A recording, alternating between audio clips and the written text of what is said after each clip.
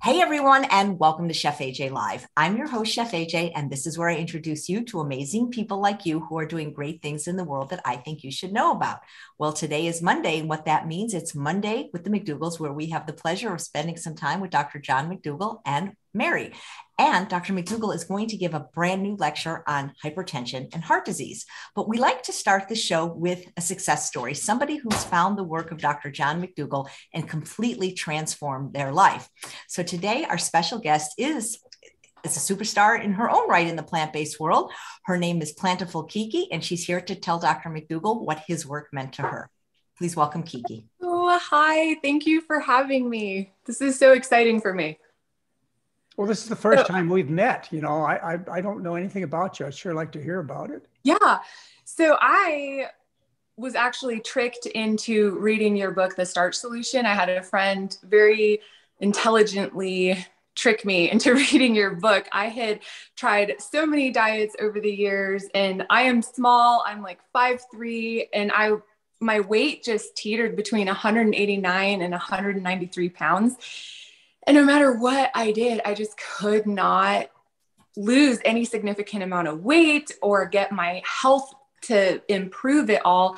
And I did everything. I did low carb, I did keto. My doctor had called me and said, you are pre-diabetic, your cholesterol and blood pressure look terrible. Your triglycerides look terrible. You need to change the way you're eating. So I did, what most people do is I went straight to Google to see what I should do about, being pre-diabetic. And I was eating high protein, low carb, but high protein really meant like high fat.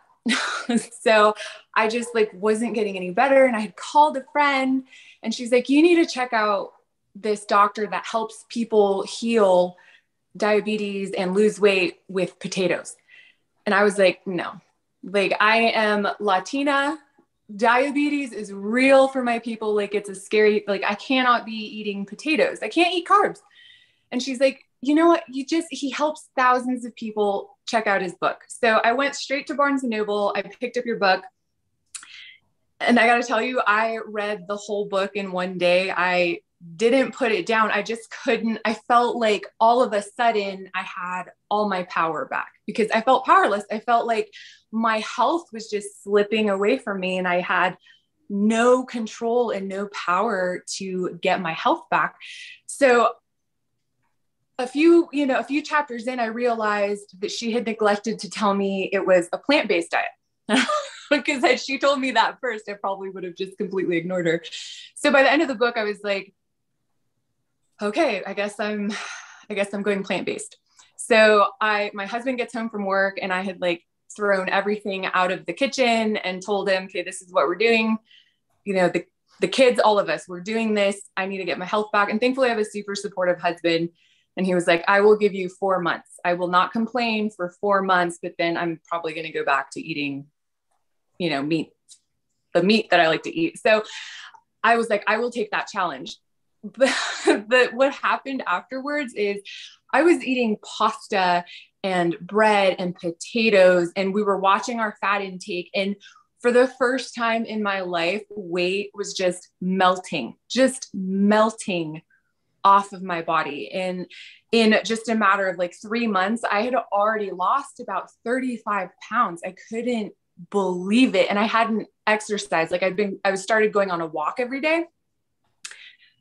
But after 3 months, I went back to my doctor and she was like, whoa, what are you doing? My cholesterol, my blood pressure, my triglycerides were perfect. My blood sugar that had not been below 135 fasting in years and years was now a perfect 83 or 86, something in the 80s.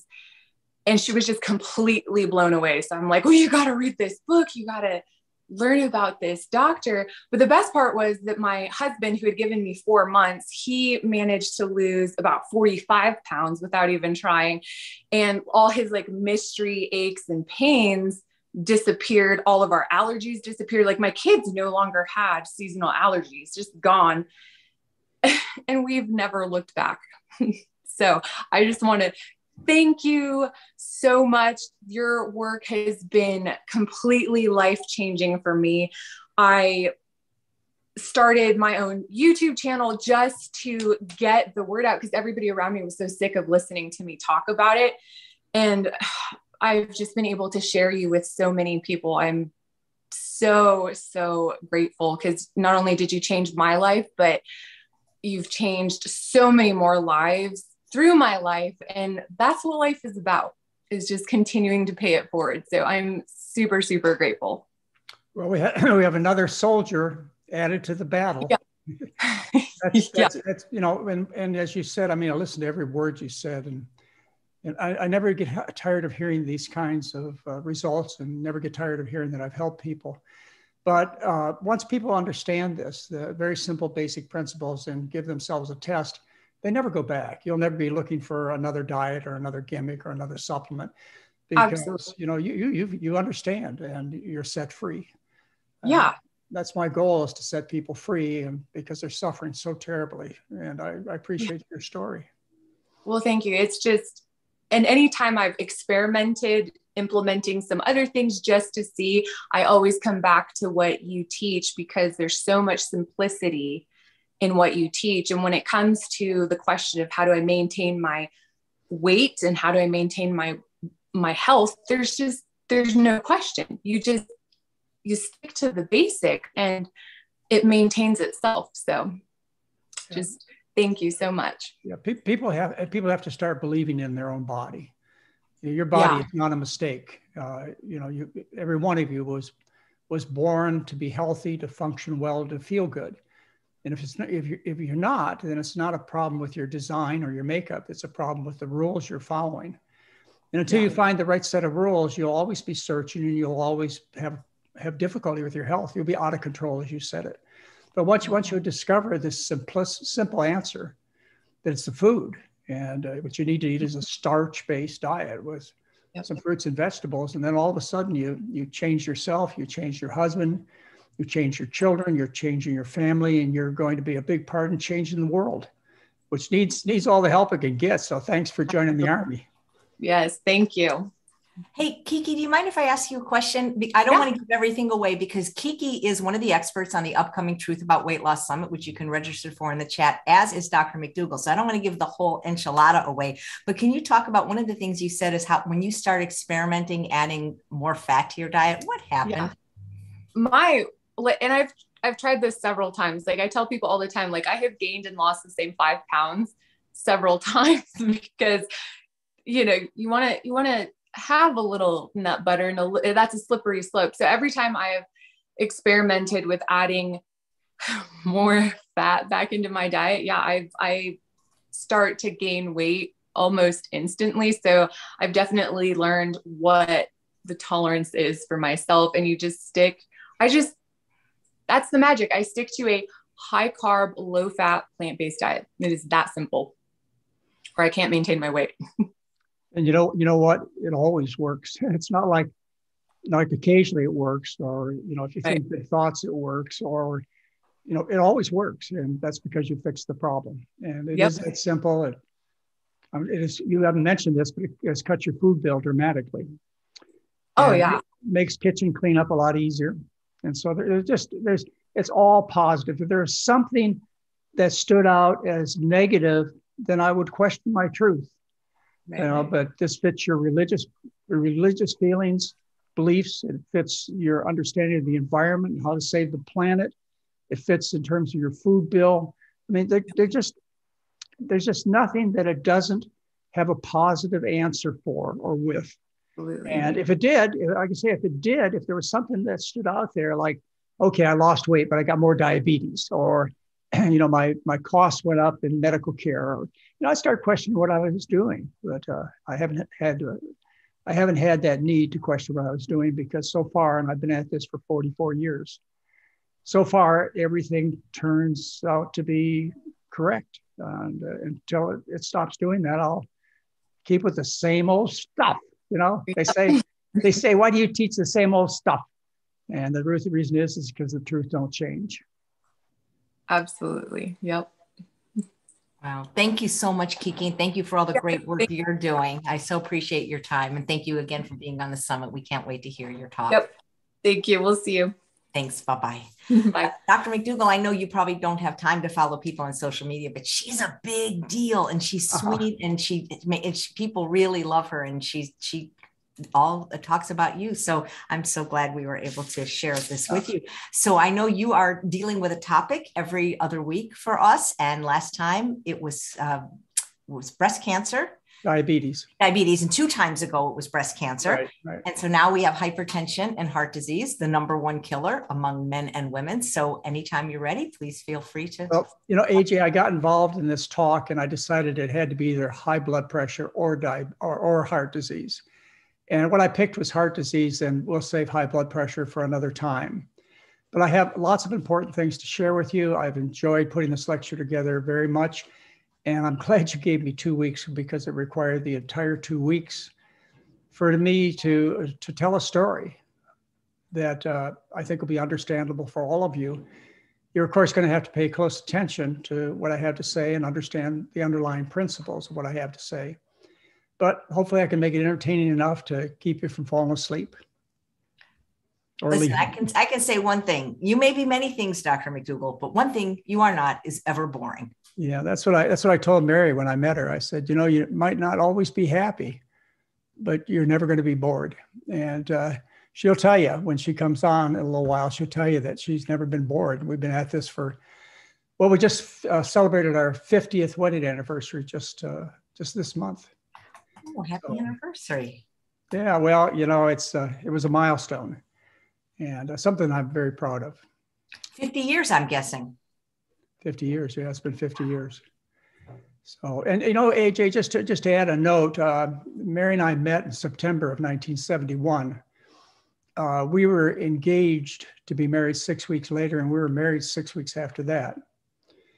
And, a lot of you may think that this was rushed, but my parents were very wise people, and they taught me that, I will be able to recognize the truth and just don't fool myself. I can recognize, if you're honest with yourself about how you feel about things, then everything will work out. So, I dated a few women prior to that, and it was fun, but, I never felt like it was the person I wanted to spend my life with. But when I met Mary, instantaneously, I knew this was the right person.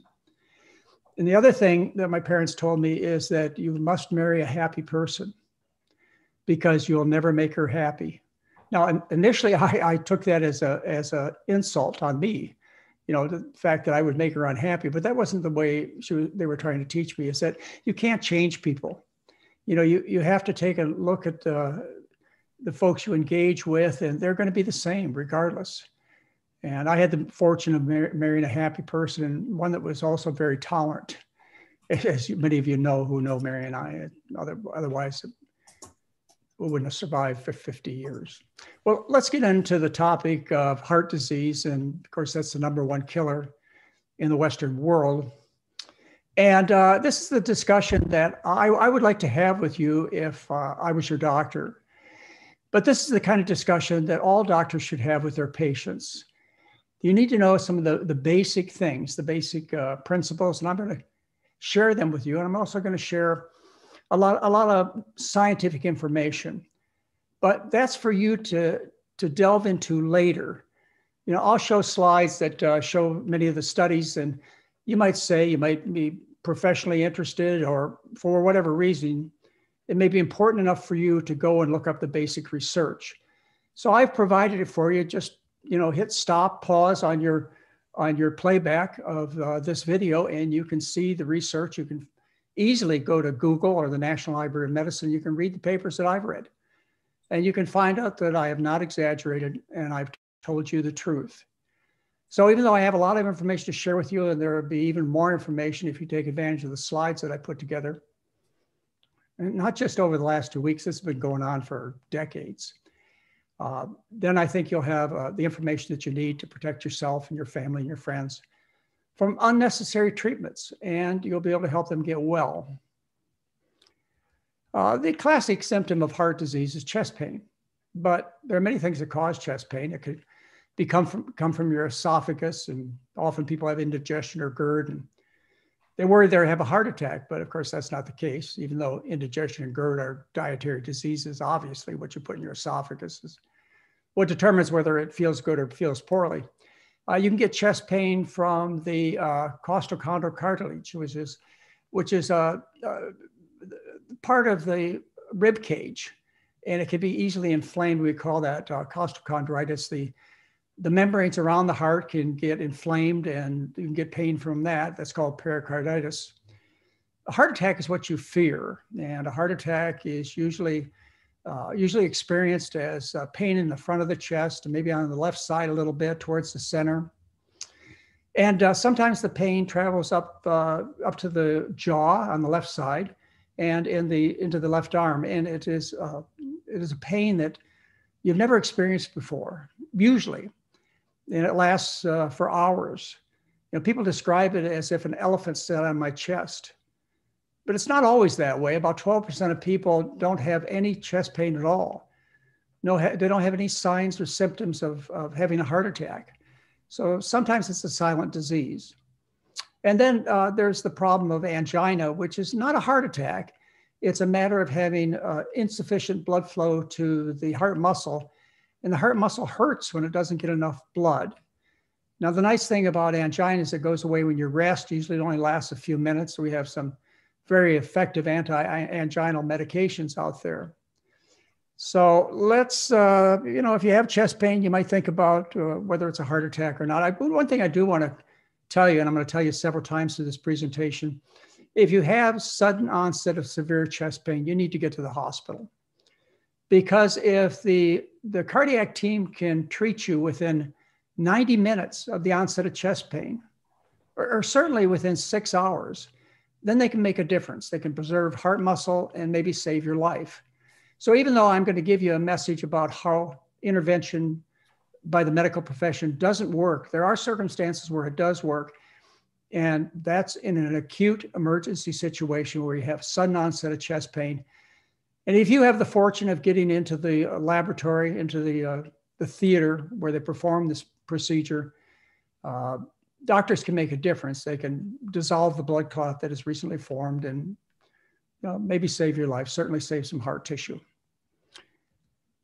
The best way to find out whether or not you have a tendency towards heart trouble and what your likelihood of having a heart attack or stroke or other artery problems is, well, I mean, the most definitive way would be to discover it at autopsy, but that's pretty drastic. You might also undergo a procedure such as an angiogram. That's pretty drastic too. But you can get a good indication of what your chances of having closures of your arteries by just taking a simple blood test that is, costs a few dollars, $5, $10, and doesn't cause any harm to you other than a prick in where they insert the needle. And you get a value, a cholesterol level. And so based on your cholesterol level, whether or not you have significant lesions, and those would be lesions, closures of 50% or greater, we call that significant. This is for a man under the age of 40. And the chance of having a significant lesion, let me just give you a few figures. If your cholesterol is under 200, you have a 20% chance of finding lesions on an angiogram. If your cholesterol, say 250, you have nearly a 50% chance of finding lesions when they do an autopsy or an angiogram. Now, my high cholesterol was 338 milligrams per deciliter. And just knowing that, I discovered it when I was in my early 20s that my cholesterol was that high. I would have known if I had this chart that I had over a 90% chance of having significant artery closure, significant atherosclerosis. Well, many of you know my history. I had a massive stroke at age 18. And my blood cholesterol predicted that I was going to have that kind of problem. Or you can also tell whether or not you have disease based on your age. Based on your age, the chance of having significant lesions that are described as moderate or severe increases as you get older. Why? Because you've eaten the Western diet for more years. You've You put more cholesterol and fat into your artery system. You've done that by eating animal foods. And also other junk doesn't help either. So if you're 28 years old, you've got a 22% chance of finding significant blockages. If you're my age, which is almost 75, you have a 90% chance of having these problems. And that's, of course, people who are eating the Western diet. We're not talking about people who have eaten a healthy diet. Now, even though my cholesterol was at a top of 338 milligrams per deciliter when I was in my early 20s, I've had my cholesterol checked more than a dozen times over the last 15 years. And my cholesterol runs between 137 to 151 milligrams per deciliter. So you could change all that. And even though I had a stroke at 18, and anybody would have predicted that I would have had heart surgery or maybe be dead by my early 30s, I'm still functioning. I'm still doing well. I don't have a bit of chest pain. So I have to assume that my arteries are in darn good shape, at least as far as having a risk of having a serious problem. Atherosclerosis is a disease due to an uncontrolled fork and spoon that keeps shoveling unhealthy components of your food into your body, and your body is malnourished. And as a result, the arteries get diseased. You have globs of fat that are incorporated under the thin wall of the artery. You have the slivers of cholesterol that get in under the artery wall, and they cause inflammation. Kind of like if you stuck a sliver of wood under your skin, you would have inflammation from that sliver of wood in your hand, say. And what you'd see swelling and redness. And soon what would happen if you left that sliver in your hand is you would develop a pustule. And eventually what would happen if you didn't take the sliver out, and you would because you have nerves in your hand, you would develop scar tissue that would cover up that sliver of wood. So that's the natural process of healing. Now, in this case, we have a system that has no arteries, no nerves. So you can feel nothing. This is a silent disease because the arteries are not accompanied by a nervous system that tells you that there's a problem. And so you have this disease going on unbeknownst to you. And you get the swelling and the redness. And if you had nerves, you'd feel the pain. And you could measure the heat. You can actually measure the heat of the progression of atherosclerotic lesions. So at the same time that disease progresses, the body is healing itself. The problem is that the damage from the fork and spoon outpaces the ability of the body to heal itself. Your body never stops trying to heal. So what you have to do is just stop the damage, and then you get the results that you're looking for. You can take a look at the arteries in a relatively safe way, relatively inexpensive, with x-rays. We have x-rays tied to computers that do heart scans. And we even put contrast material now and do heart scans that show pictures of the heart arteries as good as an angiogram would do. And one of the things you see when you do these heart scans is you see calcification of the arteries. And calcification represents old lesions. You may have noticed this in some other areas of inflammation of your body. Maybe you weren't aware of it. But for example, you've probably heard about bursitis and tendonitis. That's where the burses and the tendons, say in the arm, are chronically inflamed. And if it's been going on for a long time, you take x-rays, you see calcification of the tendons and the burses. The classic sign of tuberculosis, which is due to a bacterium that affects the lungs, is a miliary calcification. In other words, you have calcification all over the lungs. And it's from chronic inflammation due to this bacterium that infects the lungs. And one other case that you may recognize as far as old, chronic, scarred, calcified lesions is if you get a mammogram. What's often reported is that you have calcification of your milk ducts. Well, this just represents long-term, years and decades of inflammation of your milk ducts in your breast. And finally, calcium and scar tissue is laid down. The thing that I want you to understand from this is when you see calcium on a heart scan, it just represents old disease. And I know if you get a heart scan, you're going to be terribly worried about it. But those are old scars. And if you change your evil ways, the old scars will probably stay there, but you won't have any further progression. The time-honored classic way of showing whether or not the arteries are plugged by blockages is to do an angiogram. And that's where you stick a catheter. It's usually in the leg, sometimes in the arm. And here's the catheter here, and it's fed up into the root of the aorta. And then dye is blown into the arteries. And what you see is you see shadows that are right here. The arrow points to a shadow. And these are old, fibrous, non-lethal plaques that have been there for decades. But that's what worries the patient and what the doctor uses as an excuse for why you should have heart surgery. You know, we're taught in medical school how to sell this procedure. Let me give you a typical scenario that occurs is we'll pick a man having a heart attack. And what happens is the doctor comes into the patient's room and his wife is there. And he says to the wife, come on over here. I want to show you something. And he puts up this particular x-ray. And the wife looks at it and he says to her, you know what we call this lesion here? You know what we call this right here? What do we call this lesion? You folks know. We call it a widowmaker. How can you resist operating on a widowmaker? You know, the wife leaves and the doctor comes in and visits the patient, and the doctor may carry on a conversation such as, you know, I met your wife and I got a chance to meet your children, and you want to stay alive long enough to see them graduate and marry and start their own families and have grandkids, don't you?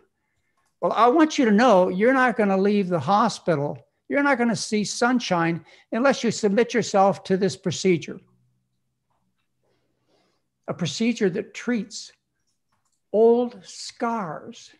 And we're going to talk about this. You're going to understand this in detail. It's important that you understand what I'm trying to share with you, that what the doctors are looking at, what they can see, and what they treat are old, fibrous, sometimes calcified, non-lethal. In other words, they don't kill. Scars.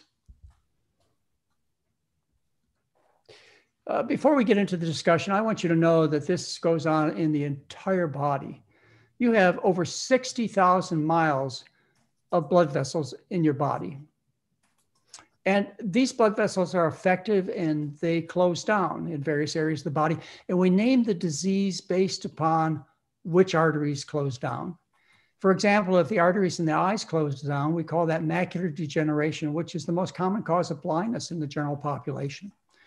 If, second, I have to take care of some housework here. All right, we'll get back to,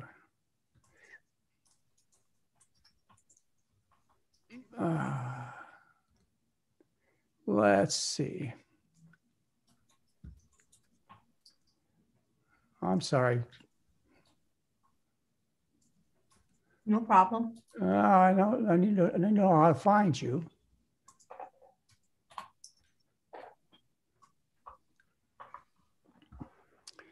I'm so embarrassed here. I don't know quite exactly what to do. Are you trying to play a video? No, I'm trying to get you. I'm trying to get you back. Oh, you're here, Dr. McDougall? You can see me? Absolutely. We can see you and we can see you. I can't see you. Oh, I'm sorry. I've got my camera on. Yeah, I know, but you know, I've kind of lost the whole picture. I'm sorry. Yeah. You know, what I'd like to do, if you don't mind, is I'd like to reconnect, because it's going to be a tough presentation for me to do without seeing the slides. Okay. I don't know any other way to get back, and I'm just going to kind of start over. All right. Okay. If you'd like to do that, I'll just talk to the people while you're. All right. Let's see if we can stop this and start it again. Whatever you like. You can stop slideshow, or you could come back in. Oh, all right. And I'll keep the. There you go. Oh, there we are. Okay, there we go. So we can just kind of edit that part out, I hope. I hope. Charles.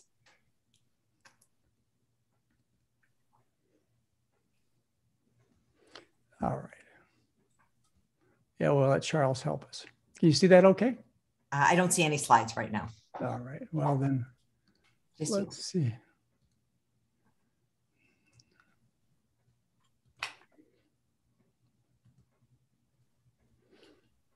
All right. There you go. All right. Thank you very much. Sorry for the interruption here. Let's just get back to where we were.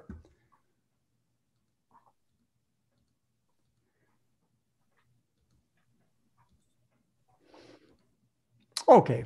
This is a good place to start over again. What I want you to understand is that this is a disease of all the arteries throughout the body, not just the heart. And we have over 60,000 miles of arteries, blood vessels in the body. And we name the disease based upon the arteries that are closed, what organ is affected. For example, if you close the blood vessel system, the arteries to the eye, the most sensitive seen part of the eye is the macula, and you get macular degeneration. Macular degeneration is the most common cause of blindness in adults in Western countries. If you close the arteries to the ears, you get hearing loss.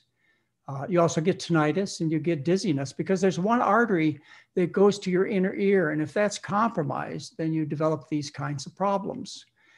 Strokes, I mentioned to you that I had a stroke when I was 18 years old. That happens when you close the arteries to the brain. Close the arteries to the heart and you have a heart attack. You close the arteries that feed large blood vessels and you have aneurysms. John Ritter, the TV star, he had an aneurysm. Of course, he got national attention because of it. You close the arteries to the kidneys and you have kidney failure, to the bowel and you get a bowel infarct. If you close the arteries to the spine, you develop degenerative disc disease. The spine is made up of bones, and between the bones are discs, they're cushions, and they're supplied by various arteries. They get their nutrients, their oxygen, and so on, through an indirect system. And if you end up having a back pain, what this can be related to is the fact that you're having angina or low blood supply to the back. This is a common cause. We have autopsy studies that show this. To get degenerative disc disease, what happens is the blood supply to the spine gets compromised severely and the discs degenerate. I mean, if you go to the doctor with a ruptured disc and you ask, Doc, what caused my ruptured disc? The doctor says it was caused by degenerative disc disease. And you should be asking, hey, Doc, what made my disc degenerate? Well, what caused the disc to degenerate to the point where you took a step or made a turn? You didn't lift up a piano or a Volkswagen to do it. You just made a normal motion. And the discs were so weak that they ruptured. And that's due to low blood supply to the spine. You close the arteries to the legs and you develop pain when you walk. It's called intermittent claudication.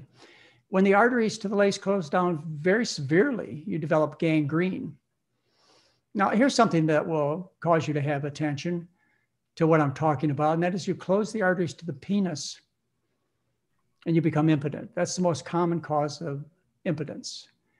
And what happens is the penis becomes erect because of the filling of a spongy material.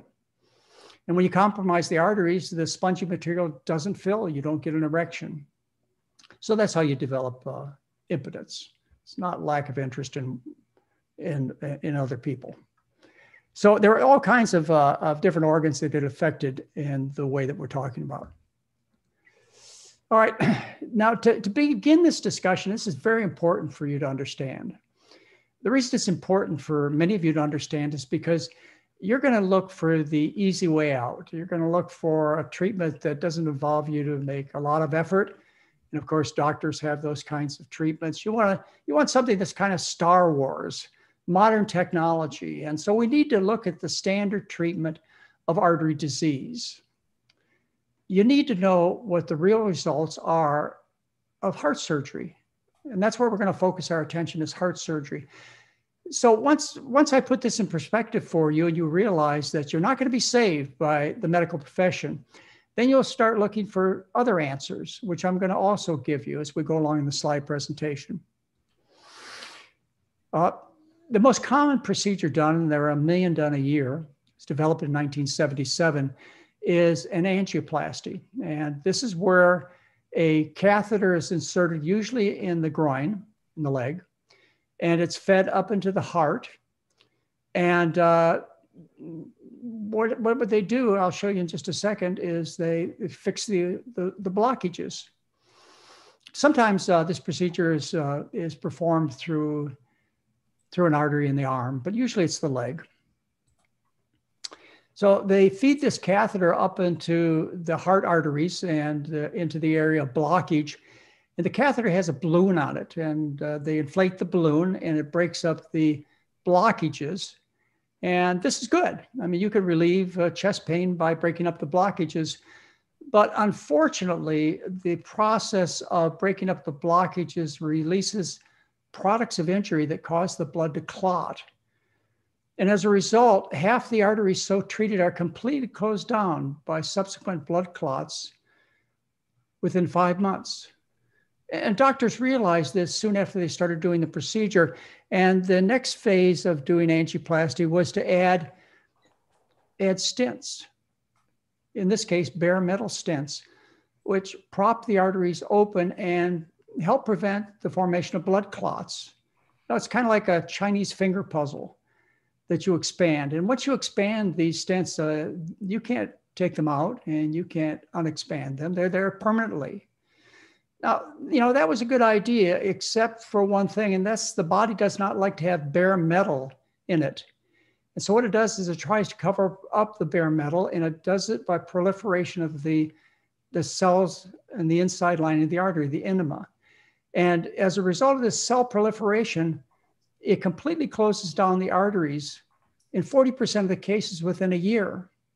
And so doctors had to figure out how in the world they can stop this cell proliferation. Well, there's a whole segment of the medical profession that deals with cell proliferation. And these are oncologists with cancer chemotherapy. And so they developed drugs that they could impregnate into the bare metal stents that would slowly come out of the bare metal stents and keep the cells from proliferating. So these bare metal stents, and they're what are popular these days. In fact, 95% of the procedures are done with bare metal stents. They are called drug-eluting stents because the cancer chemotherapy, so to speak, agents slowly come out of the stent. And as a result, it keeps the cells from proliferating. You've got the stent there, which keeps the blood clots from forming. But it was soon discovered that, again, the body doesn't like bare metal in it, and there was a high rate of sudden death after placing these drug-eluting stents. And so the answer to that was to add to the patient's treatment drugs that stopped the blood from clotting. These would be aspirin and drugs like Plavix. But the problem is the drug-eluting stents are fully eluted. All the drug is gone after about 4 months. And so in that case, now you're dealing with a bare metal stent, and you don't need to take these extra, what we call anti-platelet therapy drugs anymore. And these can be discontinued usually after 4 months after the stent is placed in the heart artery. Certainly by 12 months, they can be stopped. Well, let's take a look at the results of all this effort, all this technology, all this science. And let's take a look at the research that has been done to prove whether or not it works, whether or not we keep people alive, keep them from going for further heart surgery, keep them from having heart attacks. And one of the first studies done was the OAT trial. And this is the occluded artery trial. It was done on nearly 2,200 stable patients who had had total occlusion 3 to 28 days after the heart attack. They had the procedure done. There were people with high risk of having another heart attack. And what did they find? They found that angioplasty, which is percutaneous interventions, did not reduce the risk of occurrence of death or reinfarction or heart failure. This is really disappointing. And as a matter of fact, people who had the procedures done, the angioplasty procedures done, they ended up having an excess of reinfarction, in other words, further heart attacks, when they followed up for 4 years. This was disappointing, to say the least. And then we had the COURAGE study, which was nearly 2,300 patients who had severe heart disease. And they divided them into 2 groups. And what they found is this intervention did not reduce the risk of death, heart attacks, or other major cardiovascular events. That was disappointing. And other studies were subsequently done. And you might ask yourself, well, what about studying people longer or more severely ill people?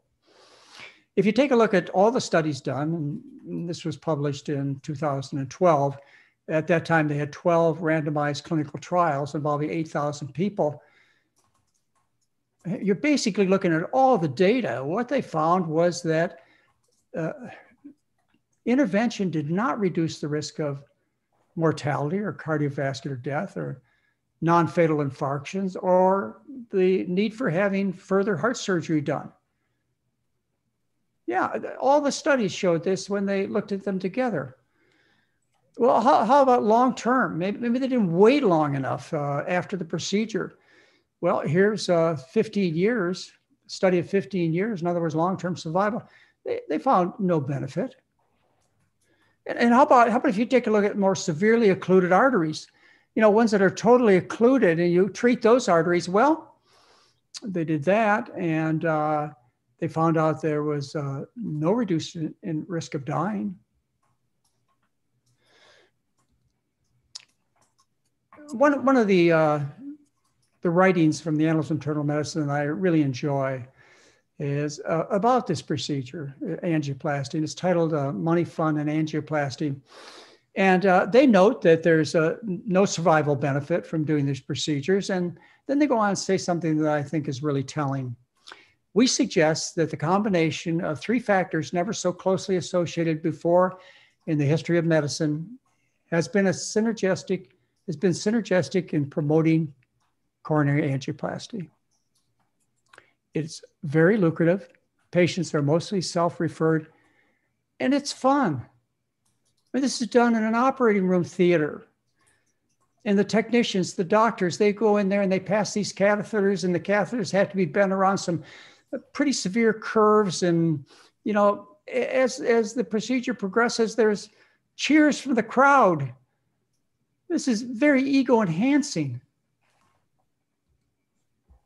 Well, the American College of Cardiology and the American Heart Association, they looked at the data that I just showed you, and they were concerned to the point where in 2007, they told cardiologists to stop doing these procedures on people who have chronic coronary artery disease. And then they studied the impact of their recommendations. And this is one of the 2 studies. And the title of the study is The Impact of National Clinical Guideline Recommendations for Revascularization of Persistently Occluded Infarct-Related Arteries on the Clinical Practice of Medicine. In other words, the American College of Cardiology and the American Heart Association, they went to the trouble of looking at all the data and telling doctors to stop doing this. What was the response from the medical business? Well, the response was no change. No change. And in the article, and as I say, there are 2 articles that looked at this. In the article, they said this is of concern. First, because patients continue to undergo costly and ineffective procedures. And they also said it seems to be a waste of money to take and do these assessments and to turn around and make recommendations to our colleagues because they don't respond. In an editorial, they really put it in perspective. They said personal financial gains are the reason for people doing procedures that result in no benefit. Well, there are risks to angioplasty, sticking this catheter up into the coronary arteries and blowing them up and placing stents and placing drug-eluting stents. The risk of death is less than 1%. Serious complications, less than 5%, but that's in talented people. In bad hands, the risk of complications can be as high as 18%, and death can be as high as 2% of the patients. And I want to tell you folks, there are a lot of bad hands out there. You know, you need to be very careful about picking your technician. But there is a place for angioplasty, and I want to make sure that I emphasize this enough. In the case of an emergency, if you have a sudden heart attack, and I told you this in the beginning, I'm going to tell you again, I'm going to tell you one more time. If you have the sudden onset of a blood clot forming in your heart arteries, it's causing a heart attack, which is causing heart muscle to die, if you can get to the hospital quickly, and you can get to the laboratory quickly, and they can insert the catheter and put in the catheter blood clot dissolving mixtures, what happens is they can dissolve the clots, and they can open up the arteries, and they can save some muscle and maybe reduce the risk of dying and reduce the risk of having a weak muscle. But the assessment of this emergency is that you have to have it done quickly. The sooner the better. 90 minutes is usually the time limit given, but certainly it has to be done within 6 hours. After 6 hours, the heart muscle is dead. The clot is fully organized. It's not going to dissolve easily. What we've been talking about in the previous studies is people that are beyond 6 hours, people who have chronic coronary artery disease, which is most of the angioplasties that are done. Let's talk about open heart surgery, coronary artery bypass surgery. We call it the cabbage. And this is where they cut a hole in your chest and expose your heart to stale operating room air. And they operate on various arteries that show blockage, and they take grafts from usually the veins in the leg, but these days often from arteries in different parts of the body, like in the arm, and they use these to bypass the lesions. The lesions, remember, are hard, fibrous, non-lethal plaques. And we'll look at the results of 3 studies that have been done. There have only been 3 studies done that show whether or not this is beneficial to go through this procedure. And you'll also hear, even though the studies show no benefit, you'll hear from doctors that, well, there is benefit in treating one of the biggest blood vessels in the heart, which is the left main coronary artery. Well, that's not exactly true. If you look at the 3 studies done, and again, there are only 3 studies, what you show is there is essentially no benefit from doing the surgery in terms of staying alive. You have the veteran study, the European study, and the CAS study. At great financial cost, pain and suffering for the patient, and a risk of complications and death. Now, if you want to take the trouble to look these studies up, I've cited them for you here, and I've given you the conclusions. The conclusions are these procedures don't work on chronic coronary artery disease. And as far as the excuse that the left main coronary artery, that big trunk has to be bypassed because they call that the widowmaker. Well, that's only if you have damage to the ventricle or do you see benefits. In other words, it's highly questionable whether they save lives even for this big blockage. I leave it up to you to look at the studies. One of the more concerning complications from having coronary artery bypass surgery, specifically when people are attached to the heart-lung machine, is embolization that occurs throughout the body. Here's a picture of the retina of the eye. This is a place where you can see the blood vessels. The doctors peer into the eye and look at the back of the eye, and this is the fundus. The first picture, what you see is the vasculature before the surgery starts, before the patient is put on the heart-lung machine. And the arrows point to various areas of the artery, and then the surgery is started. And you can actually put a stethoscope over the carotid arteries, and you can hear the debris that is coming from the heart-lung machine and embolizing throughout the body. In this case, you see where emboli have stuck in the blood vessels and caused blockage. And what gets blocked dies. And so you have this diffuse embolization. Here they show the lesions 5 days afterwards through a different kind of picture.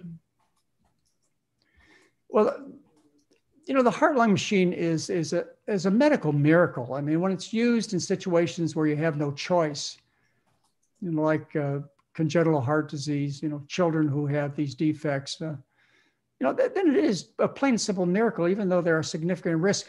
But what if you use it in people who have no advantage in terms of survival?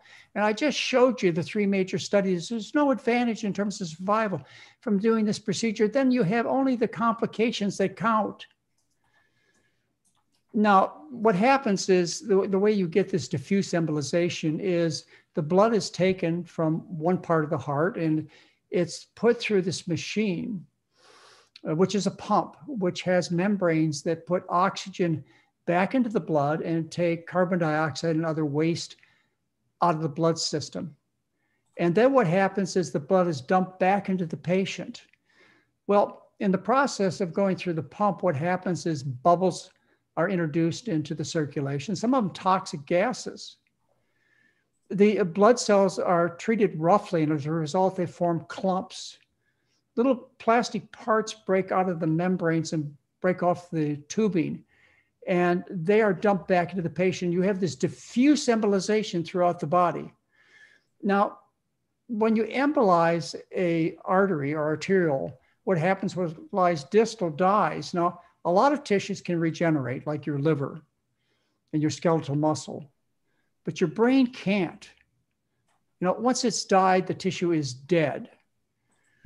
There are also major strokes that occur as a consequence of going through this surgery. But what we're talking about is not a stroke. We're talking about something that happens. How often does it happen? Well, essentially in 100% of patients. How often is it of significance? Well, this particular study, what they did is they did MRIs of the brain right after the surgery, and they found 51% of people, you could see the damage through a relatively crude technology. And then in another study, they looked at people 5 years after they'd had open heart surgery and had been on the heart-lung machine, and they found a 20% decline in their mental function in 42% of the patients. Let's talk about some unfortunate circumstances, and that is that people die as a consequence of undergoing this surgery. Remember, a surgery that does not prolong life based on the 3 major studies. And I give as the most tragic example, Neil Armstrong, the first man on the moon. Heart surgeons killed him. Neil Armstrong went for a routine examination, no chest pain, no symptoms. And part of that routine examination just after his 82nd birthday is he got on a treadmill and he flunked the treadmill. And as a result, they declared that he needed to have open heart surgery. Well, first of all, he didn't have the indications for having open heart surgery. He had no symptoms, no chest pain. That's one indication. The other indication would be theoretically to save your life. And as I showed you, the studies don't show that you're going to live longer undergoing these procedures. Studies of thousands of people, all the studies done. Well, the treadmill is a conveyor belt to the operating room. And so it was with Neil Armstrong. And they didn't stop to think that when you're 80 years old, you have a very high risk of dying during this procedure. So the first man on the moon, he took one giant leap for mankind. But unfortunately, he was sent to the world beyond by heart surgeons, aggressively trying to do good. So why does heart surgery fail? I'm talking about angioplasty, and this is a review, and coronary artery bypass surgery where they put in the grafts. Why does it fail? It fails because what they're treating is non-lethal scars, which never kill. These are hard, fibrous plaques. These represent the disease that has occurred decades before. The disease that kills are fresh, volatile plaques that rupture. Now they're tiny, these volatile plaques that rupture. The hard fibrous plaques are easy to see by our technology, and they're easy to treat by angioplasty or by bypassing these blockages. But the tiny pustules are hard to see, and we have no treatments for them other than diet. The motivation is money, folks. The motivation is money. The patient be damned. Money. Let's talk about money. I used to work at St. Lucia Hospital, which at that time was the second best cardiac surgery unit in the whole state of California. That's what the reputation was. 80% of their income came from heart disease, and so does the income from your community hospitals, your major universities that perform cardiac surgery. 80% of their income comes from heart disease. And heart disease pays, the treatment pays. Open heart surgery can cost as much as $200,000, and angioplasty on average is $30,000. Now, if you want to have a good review of what I just talked to you about, go to the internet and look up a documentary that was done called The Widowmaker. And in this documentary, they talk to people on both sides of the table, the surgeons that perform the procedures, and also angioplasty we're talking about, and also those who are critical of the procedure. And pretty much everybody agrees. These procedures do not save lives. And that's the experts telling you this. Now, what they fail to tell you in The Widowmaker, this documentary, is they fail to tell you about the cure. And the cure is changing your diet. But if you want to see whether or not I'm exaggerating, when I tell you that heart surgery doesn't save lives because they're treating old, hard, fibrous, non-lethal plaques, watch this documentary. So, you must hear the truth. Diet does stop chest pain and cures the arteries. Now, after you find out you're not going to be saved by the medical business, you get real desperate and you go to the last corner in town, which is what we teach. That is that you have to take responsibility for yourself. You have to change your diet. And the diet that cures heart disease and improves circulation is a low-fat, starch-based diet. A low-fat diet stops closure of the arteries by healing the disease and stabilizes the volatile plaques, the ones that rupture and form clots. So if you take a look at arteries, as time goes on, and that's what you see here on the left-hand side, they can become progressively closed. But part of this artery closure involves pustules. Pustules that can rupture. They rupture like a pimple rupturing on a teenager's face. And the rupturing releases products of injury which cause the blood to clot. Here we have another representation of the progression. You start out with a healthy artery, which has a one-cell layer that separates the blood from the tissues. It's called the intima. And this gets damaged by an uncontrolled fork and spoon that shovels globs of fat and slivers of cholesterol into the artery walls. And as a result of this damage, you get inflammation, swelling, heat, pain if there are nerves to the arteries. And eventually what happens is pustule material forms in this area.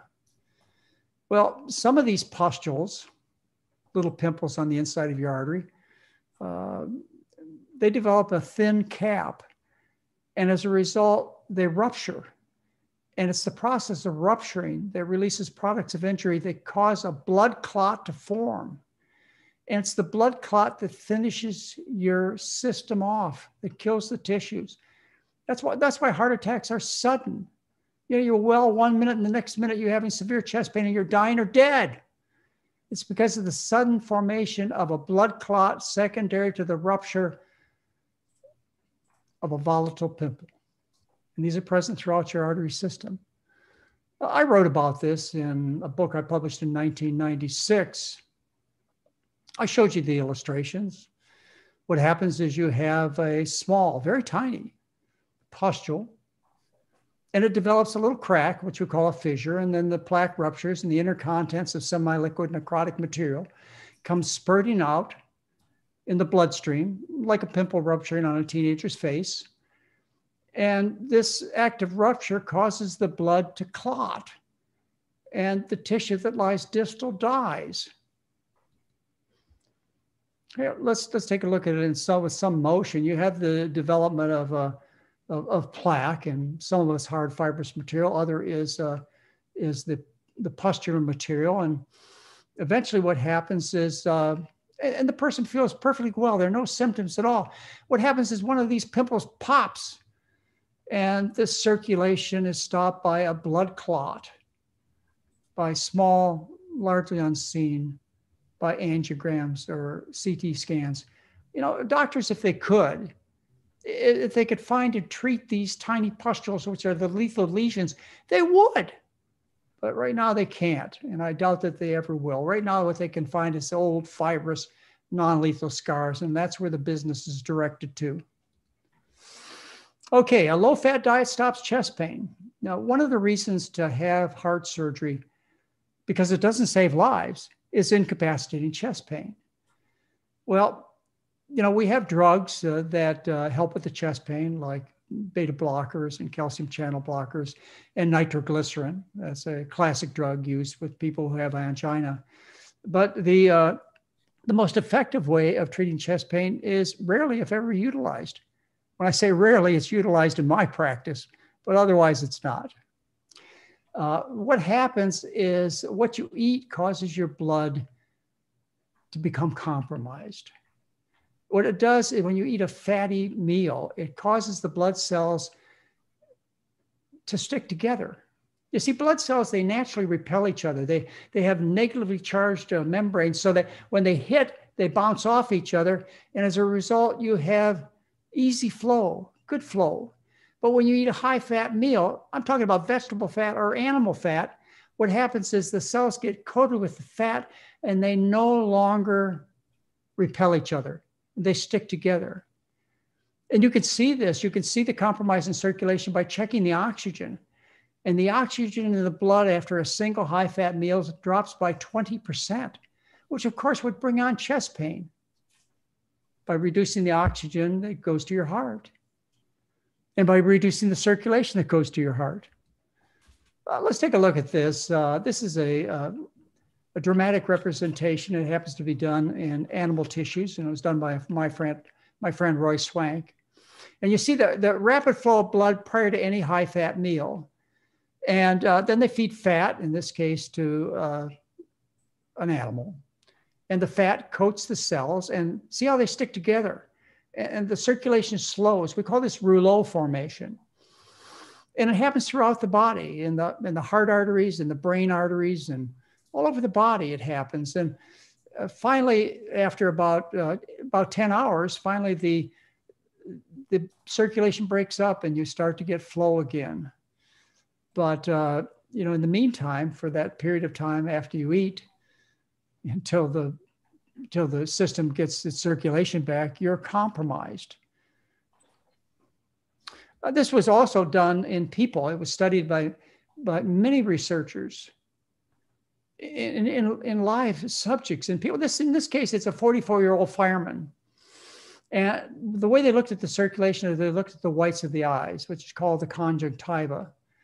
And they looked at it through a microscope, and you see the picture on the left-hand side. You see really good circulation and good blood flow, lots of blood vessels. And then what they did is they fed this 44-year-old fireman one meal that contained 67% of the calories as fat. Well, let's look at the meal. He had 2 eggs, 4 strips of bacon, cream, bread, 2 pats of butter. I mean, how many of you have eaten that meal? I certainly did in my youth. Well, after this one meal, they took another picture of the same area of the eye, and you see a dramatic reduction in circulation. And as I told you, you can measure a 20% reduction in oxygen content of the blood, secondary to one high-fat meal. And ladies and gentlemen, vegetable fat causes more severe and prolonged sludging than does animal fat. Now, you want to look at the research done? Well, here it is. Multiple studies done in the 50s and 60s, and one of them in the 70s show what I just told you. Well, why don't you hear about these studies today? Why don't you hear about feeding a low-fat diet to stop angina today? How are you going to make the money? Where's the profit? You can look these studies up. You can see what I'm telling you is the truth, and it's been documented by many researchers, but is never used, except in my practice, to treat people with compromised arteries. The last study published on treating people who have angina was done by my friend, Dr. Dean Ornish. And he published this in 1983. And he took a group of people and he put them in a setting where he could feed them a low-fat diet, like the diet that I encourage you to eat. And in 24 days, they had a 91% reduction in frequency of chest pain episodes. Why aren't they doing these studies over and over again? Show me the money. All right, how about the underlying disease? Can you stop the underlying disease? You may ask yourself. Can you reverse atherosclerosis? Well, yes, you can, but not the scars. I mean, the scars stay, but they're old scars. It's like when you fell off your bicycle and you landed on your forehead, you got a laceration, and eventually it healed as a scar. And next time you fell on your forehead, where did it break? Not in the area of the scar, but someplace else. Scars are solid. And they don't cause any problem unless they significantly block the arteries, which they do on rare occasions. But there's a whole nother part of this blockage that can be reversed. It's the volatile plaques that are inflamed and the swelling that occurs. You can actually reverse the artery disease, but the way you have to do it is you have to stop the repetitive injury to the arteries. You see, the arteries are trying to heal. Your body never stops healing. You have this innate ability to heal. You know this. You know this because of other circumstances in your life. For example, if you get in an accident, you fall off your bicycle, you get a laceration, you get a broken bone, you don't have to ask whether or not your bones and your skin are going to heal. You know they're going to heal. You know, in 3 weeks, the wounds are knitted together pretty good. The bones are knitted together enough for you to be walking around on crutches. 3 months later, you're out there back on your bicycle. You didn't have to do anything special. You didn't have to take any medicine or say any chants or prayers. The body has an innate ability to heal. Of course, it can't catch up with the damage. That's the problem. You know, just like, for example, the cigarette smoker. They continue to have progressive cough and sputum and difficulty breathing until they stop the source of injury. And then what happens? They stop coughing. The lung function comes back. Oh, there may be some residual scar tissue there, but hopefully not for most of us. The first evidence that you could heal this disease was performed by Walter Kempner at Duke University back in the 1940s. What he showed was that you could reverse artery disease based on an electrocardiogram. They didn't have angiograms. They didn't have CAT scans back then. So they had to rely upon a technology which is called an electrocardiogram. Now, the sign of compromised circulation to the heart is a segment of the electrocardiogram becomes depressed. This is called the ST segment. It follows the big spike. You see the depression there following the spike on the left-hand side of the EKG. And normal is when the ST segment is not depressed. Well, you know, Walter Kempner took his patients with coronary artery disease and he did electrocardiograms on them. And then he put them on the rice diet, which we're going to talk about extensively in one of our future lectures. But it's a diet of rice, fruit juice, and table sugar. And what he showed is reversal of artery disease. Well, you can see the ST segments have become upright in this patient and most of his other patients based on electrocardiogram. Dean Ornish has done many studies. Many studies. They don't not only show lowering of cholesterol and triglycerides and getting rid of high blood pressure and solving your obesity problems and correcting insulin resistance and curing diabetes, but according to PET scans, 99% of patients stopped or reversed the progression of coronary artery disease. No, that's what Dean Ornish has shown. Caldwell Esselstyn, he did a different approach. He looked at 200 patients with coronary artery disease, and he showed by putting them on a diet that's almost exactly like the one that I teach and pretty close to the one that Dean Ornish teaches. Documented by angiograms, you show reversal of the disease. Remember, it's not the scar part that reverses, it's the part that is still involved with swelling and inflammation that you can reverse. And it's enough usually so that people stop having chest pain. And the most important thing is the sores, the pustules, they stabilize and they heal by stopping the damage. Here's one of my patients. He worked for the Attorney General of the state of California, and he discovered me just on the internet. 61 years old, he had high blood pressure, diabetes, high cholesterol, recurrent kidney stones, weighed 250 pounds and had a cholesterol of 294. Well, that was okay. I mean, he was still living. But then he started to have what he thought was indigestion, went to his family doctor. The doctor said, you know, this chest pain you're having could be something else, could be more serious. It could be angina, which means that you have disease of your coronary arteries. So he was referred to a cardiologist. The cardiologist did a perfusion scan, and the scan showed mild to moderate perfusion defects along the inferior and lateral walls. What do you think the cardiologist recommended? Of course, heart surgery. Well, you know, Robert's job in his entire life was working for the Surgeon General, suing physicians. That was his job. So he was suspect of what goes on in the medical business. And he decided he was going to look into another way of dealing with his problems. And so this was January of 2008. In May of 2009, what we find is he has no angina. He's off all his medications for diabetes, high blood pressure, indigestion. He dropped his cholesterol 134 points and his bad cholesterol 150 points. He lost 60 pounds 16 months later. He went to his general doctor and he said, you know, you have to have this confirmed by the cardiologist. And the cardiologist took one look at Robert and said, I don't believe it. You can't reverse this disease. I know this. I'm the expert. I'm the cardiologist. And so Robert agreed to get another perfusion scan. And so he did. And you see the results here, a reversal of the artery disease, healing of the arteries. And what did the cardiologist say? He said to Robert, they must have reversed the scans.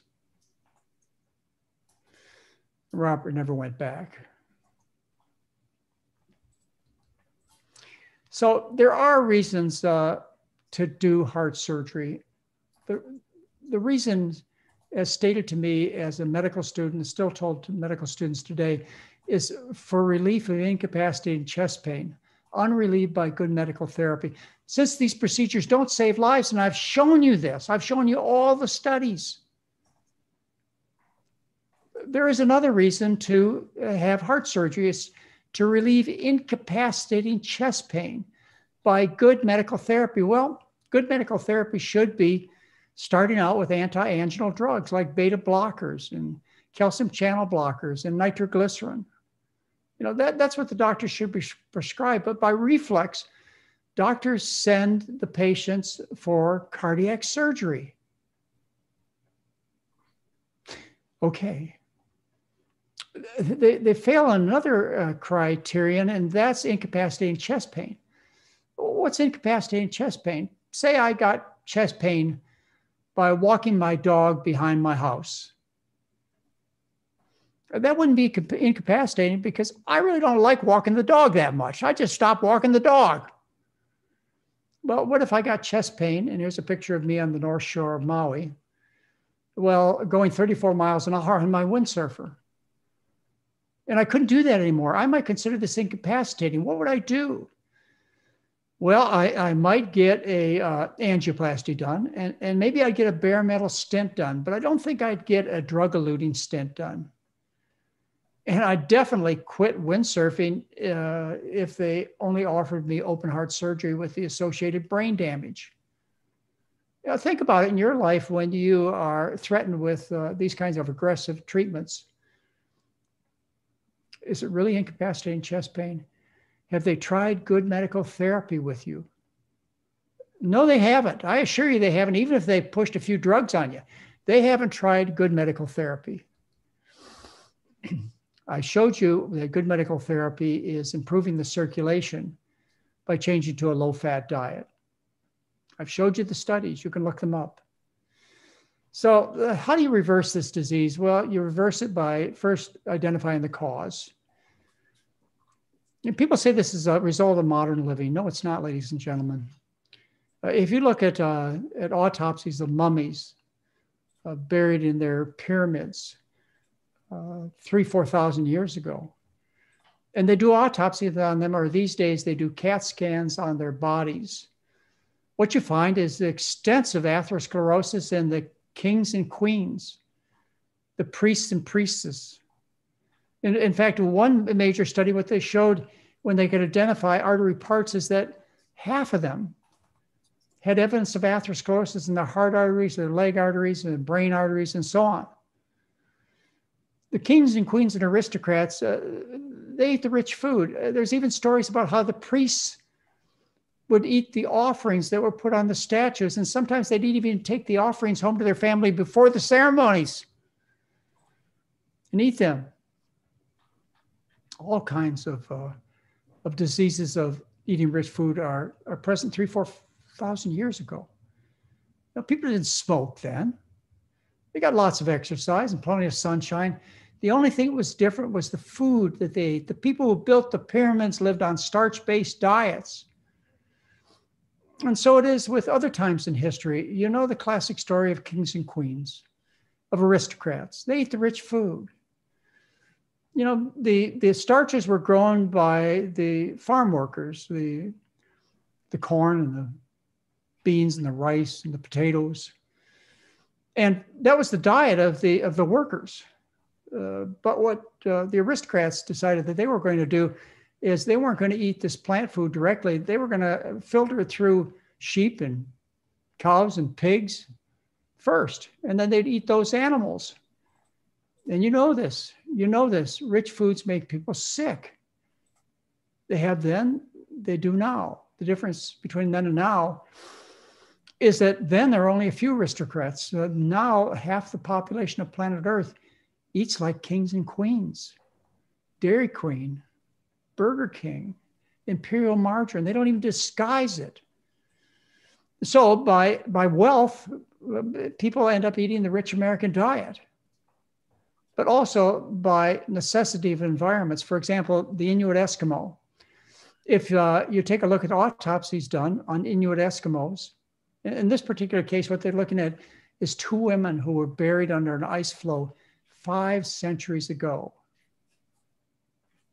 One was estimated to be in her 20s, the other in her 40s. And what they found was that they had extensive atherosclerosis and severe osteoporosis from their diet of fish and mammals, whales and seals and so on.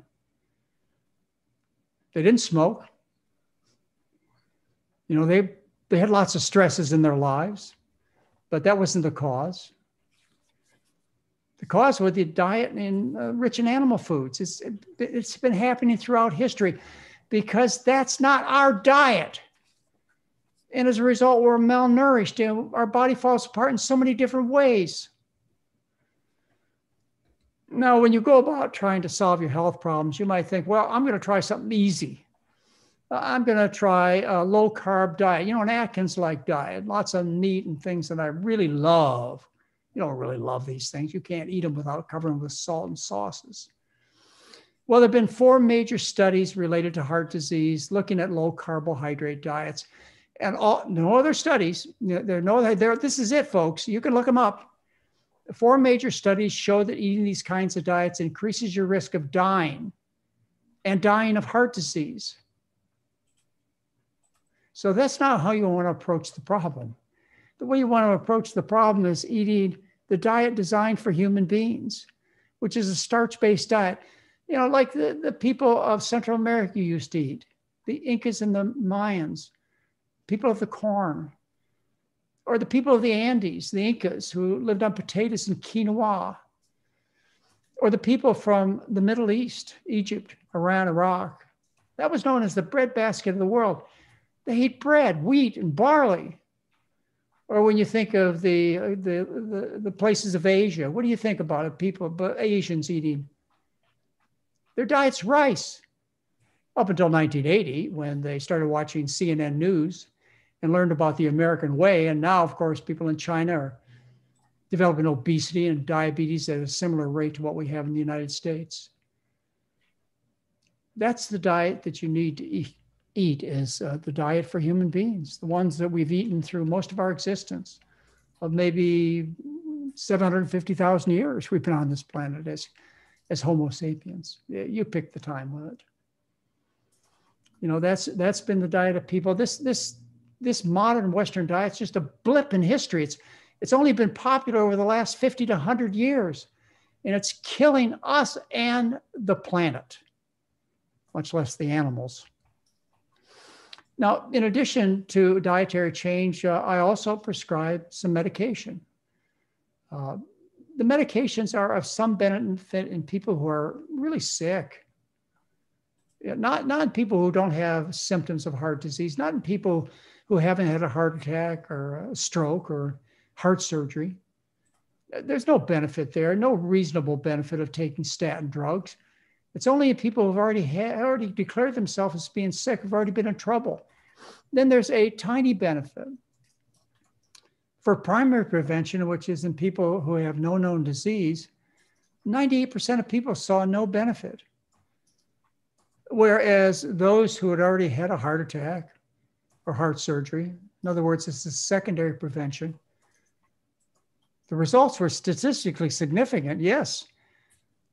In this case, 96% showed no benefit and only 4% showed benefit. Not much, folks. These medications are oversold to you. They're not the answer to the problem because they're not the cause of the problem, but they're very profitable. Also aspirin. Aspirin helps the clot from forming. You know, it thins the blood. And so when a plaque ruptures, if you have aspirin on board, it's less likely to form a clot, which closes off the artery, which kills the heart muscle and often the patient. But as you heard October of 2021, the headline news was that aspirin should not be used in the general population. Only in people who are severely ill does it show benefits. I was writing about this back in 2010. I was telling you about the limits of statin drugs in an article I wrote in 2013. This is old information, but it just doesn't get popular. Why? You know why? There's no profit. So my approach to heart disease is to heal the arteries, open the lumen, stop the chest pain, prevent a heart attack, get rid of the volatile rupture plaques, the pimples that line the arteries, and to keep you alive. And so how do I approach my patients who have heart disease? Well, strict diet, and we teach this. We teach this now by a telemedicine, telehealth program that I encourage you to look into. And I give sufficient statin medication to reduce the cholesterol to 150 milligrams per deciliter or less. And I'll give a baby aspirin, but only to people who have declared themselves as being ill. And maybe these medications do a little bit of good, but I'm not going to throw the baby out with the wash water. I'm a trained medical doctor. I've learned these things about the benefits and risks of medications and treatments. And, I'm going to offer patients the advantage of what I learned through my traditional medical training as a board certified internist, who's taken care of over 12,000 patients over the last half a century. Yeah, I'm not gonna deprive you of what I consider good medical care. If it works, it works. But I also know about the food. That's what I've studied for 44 years is the food. Diet therapy it's caused. And I'm going to prescribe this for you because that's where the benefit is. It's in fixing the cause. There are several books that I've written about heart disease, and I encourage you to have these books.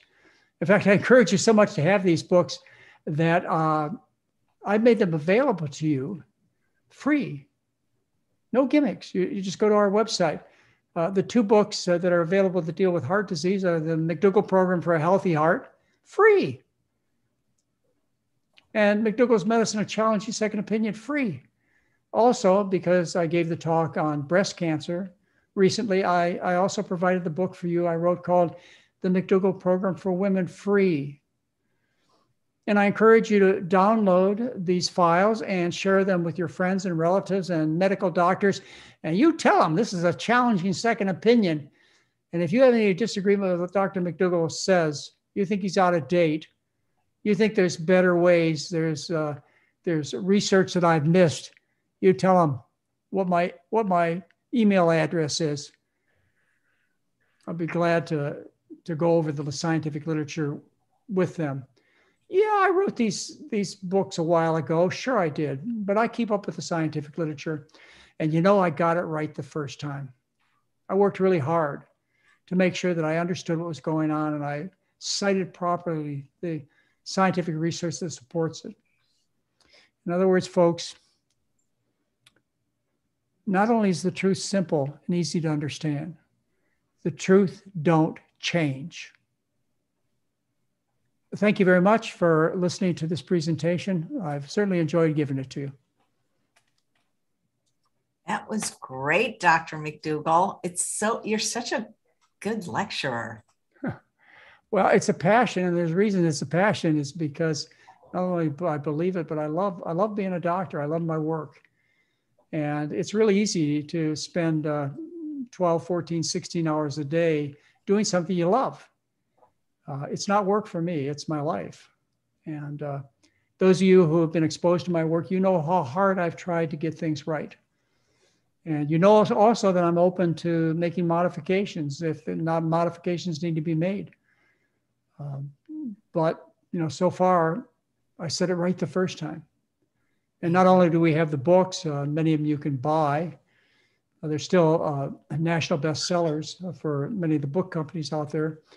But the books that I own the titles to, I've given you 3 of them. I'll give you 3 more free because I want you to know this.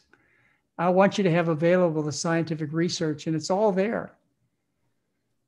You can, as I do, you can go back to the National Library of Medicine. You can listen to the news. You can look at the new studies done, et cetera, et cetera. You know what? They don't add much. Certainly nothing important enough to change my recommendations to the science that's been established over 100 years of research by scientists who really wanted to know. As of 1980, when the government stopped funding basic scientific research during deregulation, universities, laboratories had to look for other sources of funding. And so they looked to industry. Since 1980, 70% of the research on drugs, devices, and food has been paid for by the representative companies. And what do you think these researchers are going to show if they expect to get future funding? You can trust research published before 1980. Yeah, because these were dedicated doctors, scientists who really wanted to know the truth. After 1980, you better be suspect. You better look at the funding source before you read the paper. I do. And I'm rarely surprised as to what I'm going to find in the scientific paper. Yeah, you can buy scientists pretty cheaply.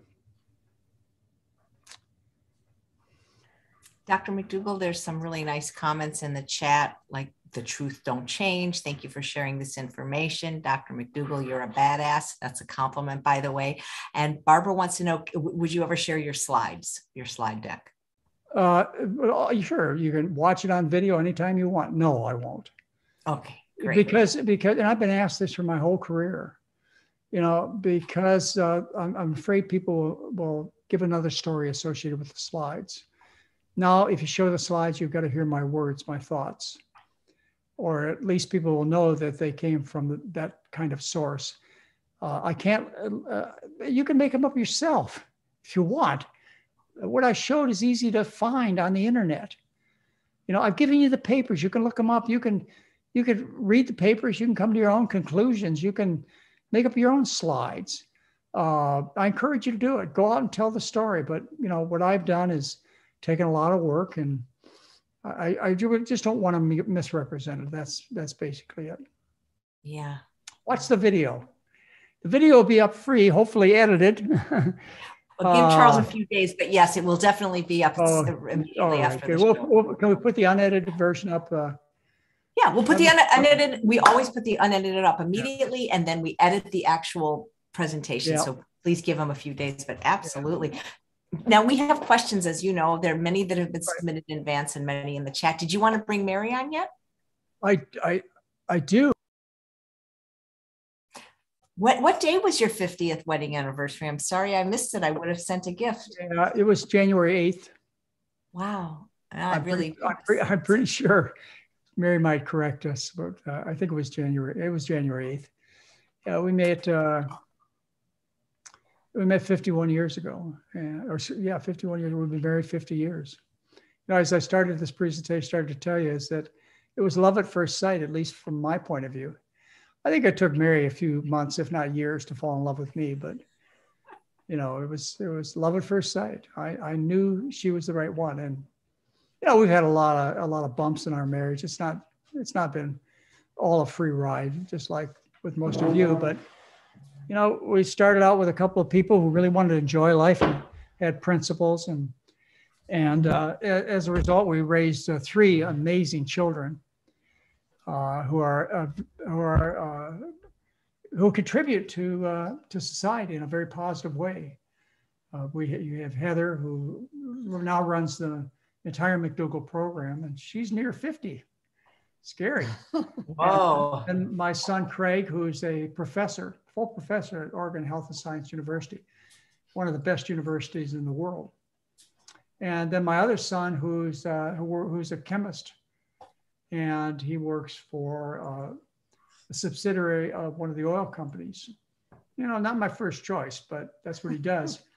And he has his PhD in chemistry and did postdoctorate studies that were really amazing at Stanford University. He's an extremely well-educated, very productive young man.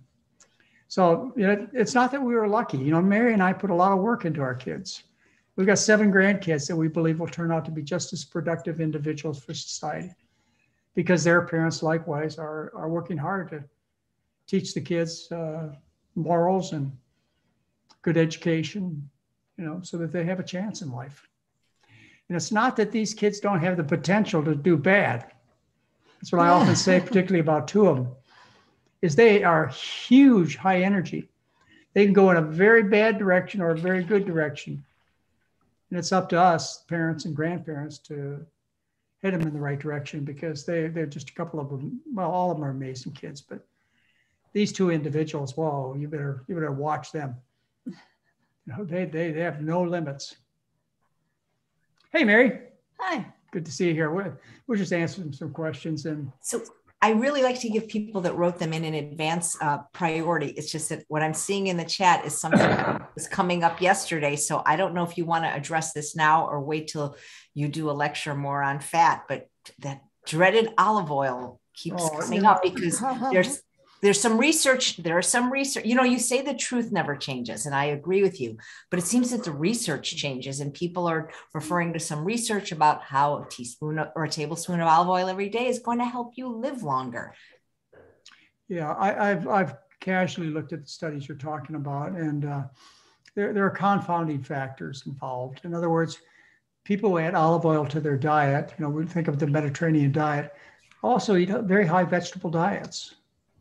You know, the Mediterranean diet is healthy in spite of the olive oil, not because of it. It's because it's a diet high in starches, vegetables, and fruits. And there are other lifestyle factors involved in people who eat the Mediterranean diet.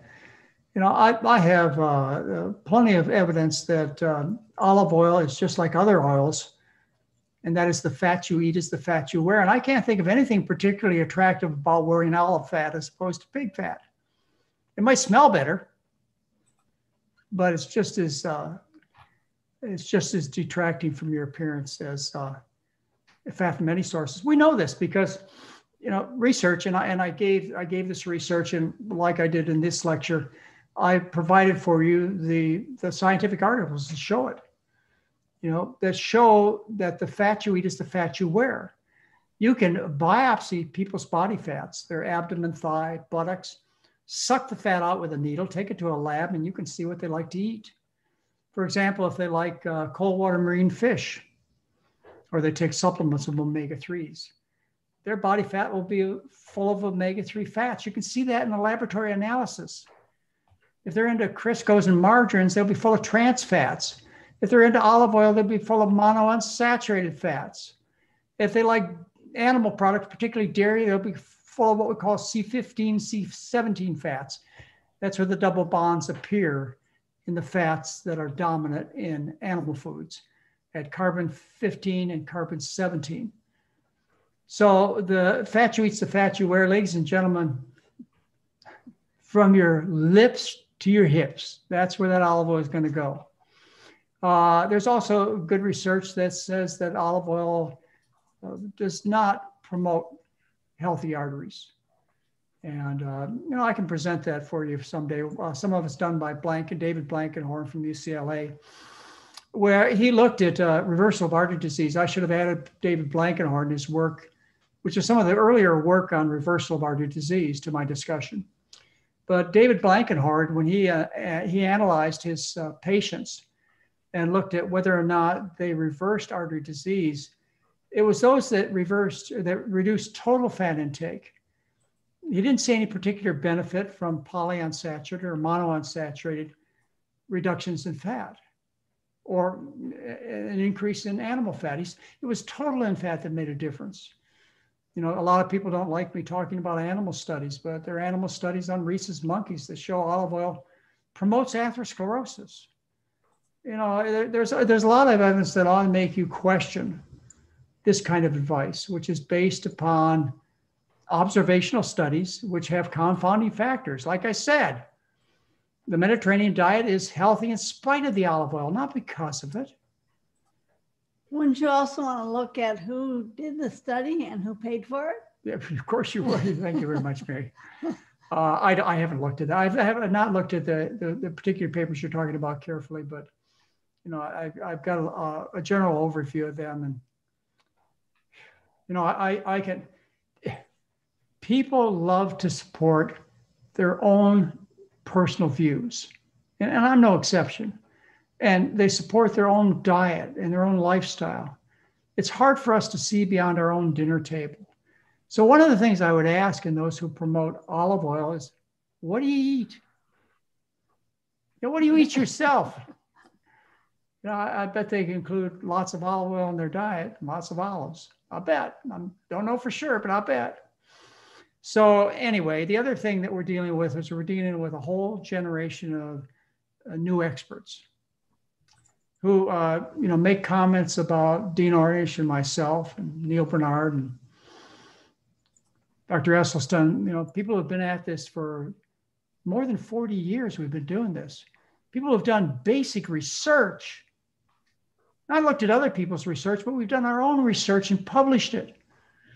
And what they're looking to do is to somehow elevate themselves to our status. Well, I'm not going to give you a stage until you deserve it. Do the research, spend the time. Don't go just tell me about a couple of papers you happen to enjoy because it supports your eating of olive oil. Hey, you're getting me carried away on something I didn't want to get carried away on. Okay, well, we'll go back to heart disease because there have been some questions submitted, like this one from Jane. It's about aortic thoracic aneurysm. I discovered an aortic ascending thoracic aneurysm during a CT scan in 2016. I suspect it developed in conjunction with PMR, which I had from 212 to 217, and I took prednisone for. So she's giving a lot of medical history about this, but she basically says, I never had any symptoms. I eat a low-fat diet of starches, vegetables, fruit, as you recommend. Don't take any medication. Is there anything I can do to make it shrink or go away? And is there any other way to measure it other than a CT scan? The answer is no and yes. You can't make it go away. This is a permanent structural change in the integrity of your artery walls of your aorta. It may have been consequence of your autoimmune disease where your own body attacked the arteries. But most commonly what it's due to is poor circulation to the blood vessel. I mean, the aorta is a big blood vessel. It's like huge, like this big. It has a thick wall.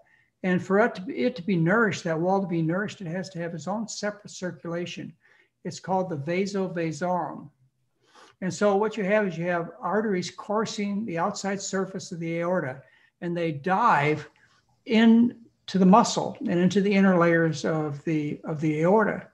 And when these blood vessels get diseased, these ones that feed the aorta, because the aorta doesn't get its blood supply, its oxygens, its nutrients from the blood that's flowing through it. It's just too thick. It has to have its own blood supply. What happens is when the arteries gets compromised, the aorta becomes weakened and it bulges out like an inner tube. You know the bulge of an inner tube, and it can rupture inside, like in John Ritter's case, the TV star, or it can rupture outside.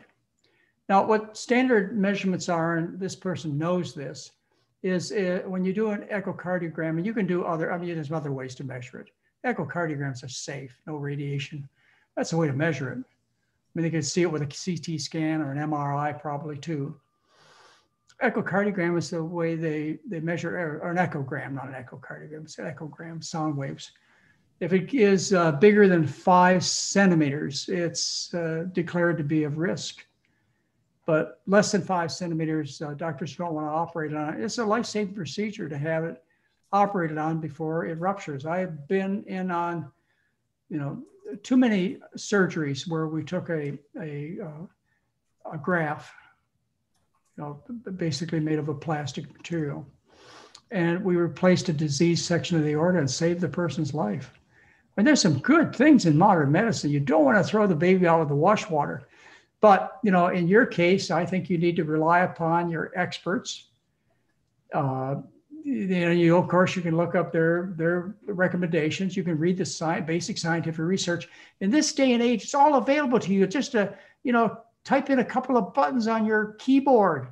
It's right there. You'd do as much if you were buying a car, wouldn't you?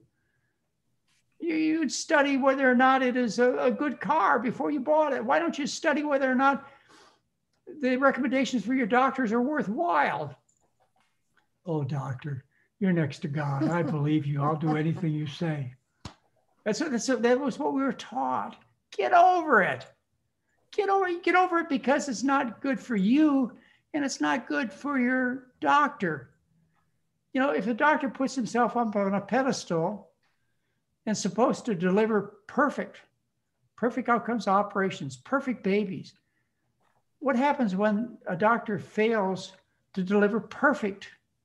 And this is next to God. What happens? You go see your lawyer and you sue the doctor for not being perfect. Well, if you wouldn't have set this person up on such a high pedestal and you would make them just a reasonable, hardworking professional like you should look at them, and of course, question them all the way, then neither the doctor or the patient would be at risk for such tragic outcomes. So didn't she also want to know whether she could shrink it? Oh, no, you can't. No, Diet? Yeah, that was the no. Oh, okay. Yeah, Okay. It's a permanent structural damage. You can't. But remember, that's compromise of the aorta, the muscle wall, because the vasa vasorum, the little blood vessels that feed it, are diseased. Well, I just showed you how you can improve the circulation. Stop the blood sludging. You already have, I know. But you can improve the circulation, how you can improve the oxygen delivery by 20% with the choice of one healthy meal. or really I should say it the other way, the choice of one unhealthy meal causes the reduction of oxygen in the blood by 20%. And you've corrected the problem. The disease does not progress. You know, just like I told you, when I was a young man, many of you know, I ate with enthusiasm the rich American diet. You know, I was raised by parents who went through the Depression, had to live on potatoes and turnips, and they promised that their children would never have to suffer like they did. And so my parents made sure I had the best nutrition. The best nutrition was taught by industry to be enough calcium, enough protein. That was for industry's benefit. There's no such thing as calcium or protein deficiency. Of course, my parents, like your parents, bought into it. And we never had any risk of developing protein or calcium deficiency. But I suffered, you know, I suffered a lot. I suffered as a child with stomach problems and lost my tonsils at age 7. And as a teenager, I had no endurance at all, and I had a greasy, pimply face.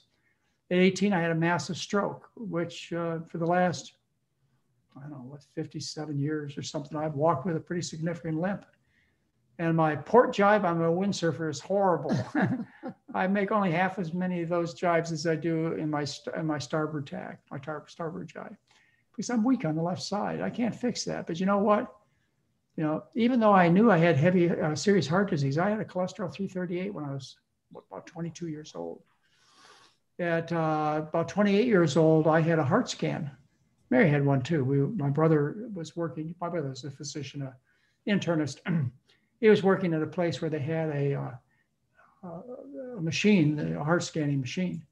And so we both underwent heart scans, and I'll never forget the day. The technician brought us in. She said, let's go over Mary's scan first. And the technician said, you know, yours is perfect. No calcium at all. No sign of any chronic inflammation, which is what the calcium is. And then she says, now you. And she says, you know, you got big trouble. And I did. I flunked the calcium score. It was high. I don't remember exactly how high it was, but it was high. Well, there was no surprise. I mean, remember, I had a stroke at 18. I remember what I ate. I lived on meat and eggs and dairy and oil. We could see your plaques too, right? When they showed us. Yeah, you can see the calcification. Yeah. They showed them. I guess they were trying to scare me into doing something, but I did. Well, I'd already changed my diet. I wasn't really worried about it. I was in my probably my late 20s, early 30s. And I knew that I could stop the progression of this disease. And I'm living proof. You know, I wasn't worried a bit. There's our old, hard, fibrous, calcified scars. I knew that. I just didn't want any new pimples, new pustules, new volatile plaques that would rupture and cause a blood clot to form. And I haven't. I don't plan on it. All my parts are working. All my parts, right, Mary? All your parts. Yeah. That's great. So we've got a lot of questions on statins from actually 3 different people. So Janet wants to know how low your LDL has to be to get off of statins. Rochelle wants to know, is there an alternative to statins if you don't want to take them? And John wanted to know if he should take them, even though he has no chest pains, he's at a healthy weight, he's whole food plant-based since 2017, he's 74, walks for exercise, no cardiac events, but his total cholesterol is 236 and his LDL is 158. You'll probably have to repeat that one to me, but let's see if I can address the first 2.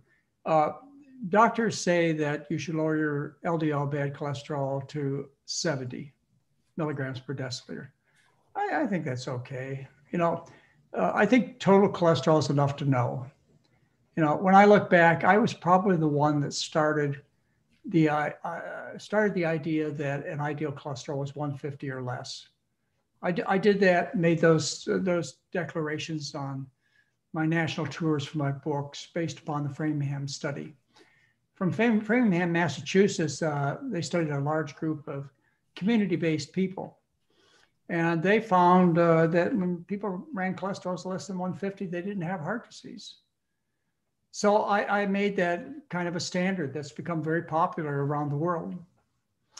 And I think that's okay. You need to have grades on your report card. Just like your report card, the A you got, it doesn't mean you learned the subject. You could have cheated. And taking statins is cheating. You didn't fix the problem. So anyway, you can use those particular milestones if you want to assess your progress. Dean Ornish's study, he didn't find a correlation between the reduction of cholesterol and to whether or not he saw reversal of artery disease. What he saw was a correlation with compliance to the program. That was the determining factor. And I'd have to agree, cholesterol is just a number. Nobody dies of high cholesterol. What would be more important to me as an advisor to you was, do you follow the diet right? Do you follow a starch-based diet with a few fruits and vegetables and no added oils and a whole food diet? Do you? I mean, really, do you? That's what's going to make the difference. And, I can get your cholesterol as low as you want. Before I tell you that, I want you to know cholesterol is used. It's a precursor. It's used by the body to make vitamin D and also sex hormones. Testosterone, progesterone, cholesterol. It's a precursor. So you start lowering your cholesterol a lot, guess what happens to your sex hormones? You can guess. So you don't want to be aggressive with medication. By the way, it never happens if you get a low cholesterol with diet. It only happens when you do it with drugs. You can use this as numbers if you want, but more important is how you follow the program. As far as an alternative, there's red yeast rice, which was taken off the market because they were sued by the people who made lovastatin, because red yeast rice is lovastatin. That's how they invented it, is they took it out of plants. Red yeast rice.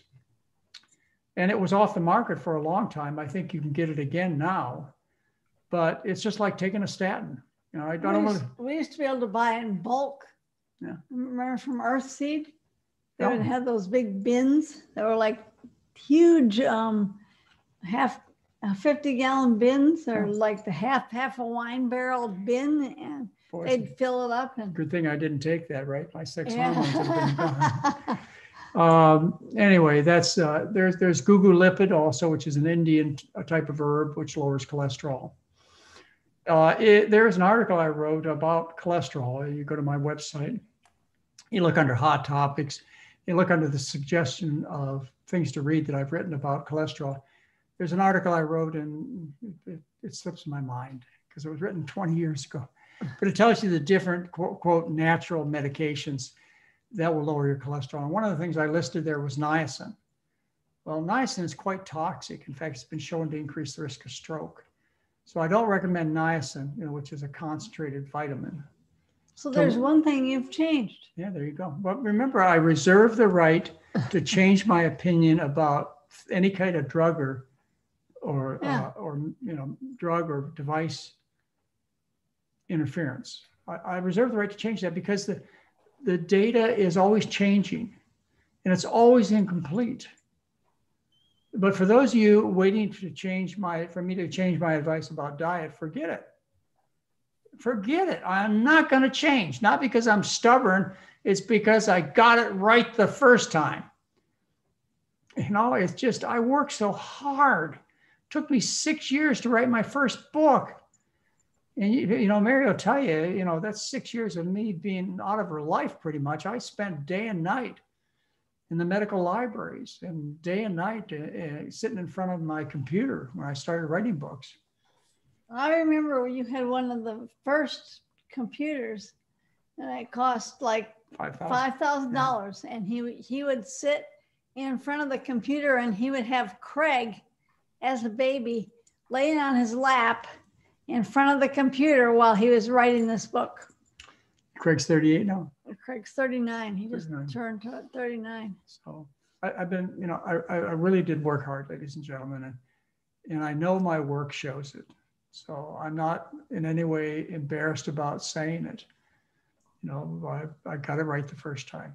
And if you can improve on what I developed that many years ago, and based upon the work of so many geniuses, I've told you that this is not original. my work is based upon eons of people, but particularly those who came just before me. They are Dennis Burkett, which you can read about him in my January 2013 newsletter. Nathan Pritikin, which you can read about in my February 2013 newsletter. Walter Kempner, who you can read about in my December 2013 newsletter. And Roy Swank, the guy who was head of neurology for 23 years at Oregon Health and Science University, where my son is a professor, who is scattered throughout the website. Roy Swank and I were good friends. In fact, he signed a document with me that I would take over his work on diet and multiple sclerosis. I still have that document. No, you don't. Yes, I did. Yeah. I know you think you got burned up in the I fire. thought you got burned up. But I for put sure. it's on my computer. I took a PDF of that signed document. I have it, Mary. Okay. And but thanks for mentioning it. I lost so much in the fire. You know, people. You didn't lose what was important.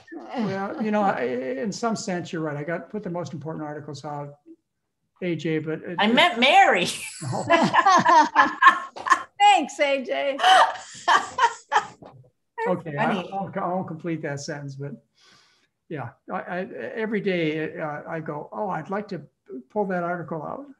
And you knew just where it was. I know exactly where it is. I know which file cabinet. I know which folder. I know where it's at exactly, but it's gone. And that's okay. It really hasn't interfered with my ability to spread the good news. I still have enough information here and on my computer that I can still function. But, Nice. you know, it was a lot of work. I used to, during my medical residency at the Queen's Medical Center, I would, after I finished my duties, since I had to be there all night taking care of patients, when I had free time, I went to the medical library, which was on the same grounds as the Queen's Medical Center was the medical library. And I would sit there and I would do something that you can't do today, which is go through the Medicus Index, which was a series of books. You know, there must have been 60 books, which cross-reference the studies. So you'd look up diet and multiple sclerosis, and it would give you the researchers' papers that have been published on it. And then you go back to the stacks, and you'd look through the stacks and find that particular article. And if I couldn't find that article, I'd have the librarian go to the National Library and find me that article. And I did that. I did that for 2.5 years. And if you go to the Queen's Medical Center, it's not the Hawaii Medical Library anymore, but it was, and the building's still there. You'll see scars I left. What I would do is, because they charge for Xeroxing at the library 10 cents a copy, but I had free Xeroxing copies. That's probably Xerox. I think they had a regular copy machine then, but free copy machine over at the Queen's Medical Center I could use. And so what I would do, several times a day, is I would take a hand truck, and I would take cardboard boxes and I'd fill them with bound journals, and I would carry them from the library probably 300 feet over to the copy machine. I had free access to. And if you look at the steps of the library, you'll see chunks of marble I took out with that hand truck. I left my scars on that library steps, but maybe the last time we were there, we actually looked for them and they were still there. Mary likes to read novels. Okay. I like to read research papers. Yeah, that's the difference in what turns you on. Research turns me on, and I'll tell you how it started. Is I wanted to be important. I wanted to be known, and based upon certain things and certain businesses, you gain power.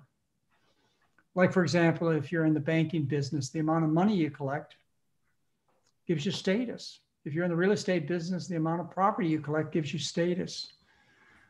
In the medical profession, the way you get status is you collect knowledge. Now, I didn't think I'd ever be able to learn as much about cardiology as a cardiologist who went through 3 years of training did, or a gastroenterologist who went through 3 extra years of training. I didn't think I'd ever learn as much as they did, but I think I have, because I developed a passion. I think you've learned more. I've developed a passion. But there was this area of medicine that nobody knew anything about. And that was diet therapy, which, the library is filled with tens of thousands of articles that were valueless. They just collected dust because nobody could make a profit off them. And I became an expert, a world expert overnight. Well, it took a little longer than that. In a week. by just, by opening up a field that has been, of course, opened up a lot these days. Anyway, that's how I got started. That was one of the motivating factors in me getting started, is it allowed me to gain status. Plain and simple. But I love the material too. I love seeing a couple of things. One is I love seeing that what I was taught during my very expensive education neglected an entire, very important, the most essential part of health, which is food. It was totally neglected. I love discovering this. And the other thing I love discovering was, even though on the wards, in the operating room, in my general practice, I saw that the treatments failed. I saw that the patients didn't do well if they had heart surgery or breast cancer surgery or took diabetic pills. I could see it right in front of my eyes. Well, when I went to the library, I saw that everybody else saw it too, and they published it. One thing nice about the medical business is it publishes its results, good or bad. And I'll tell you, they're hugely disappointing when it comes to chronic disease, hugely. And it was nice knowing that. Even to this day, I'll sit down with experts. 10 minutes into the conversation with, say, a cardiologist or a neurologist or whatever, I think I can still do this. They would say to me, "You know as much about my field as I do." And I'd say, "Of course, doctor." I said, "Why would I talk to you if I didn't? I come prepared."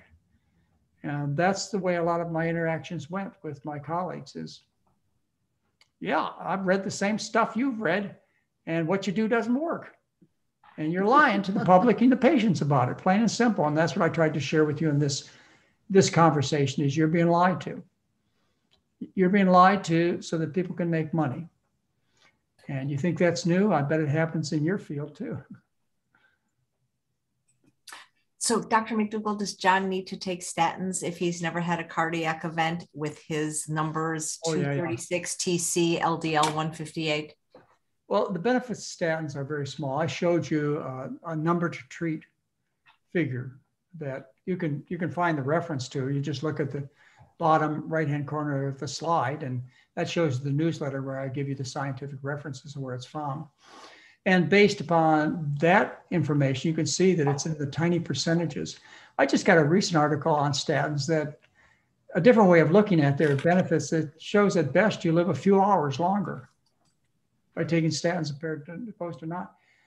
But, maybe a little bit in very sick people. And I'm gonna give my patients that advantage. Same thing with baby aspirin. I'm gonna give them that advantage because they deserve that. They deserve to have all the expertise I've gathered. And my initial answer is, maybe you shouldn't. And the reason you shouldn't is because your cholesterol will go low on your statin therapy and you'll say to yourself, "Don't have to change my diet, I already fixed it."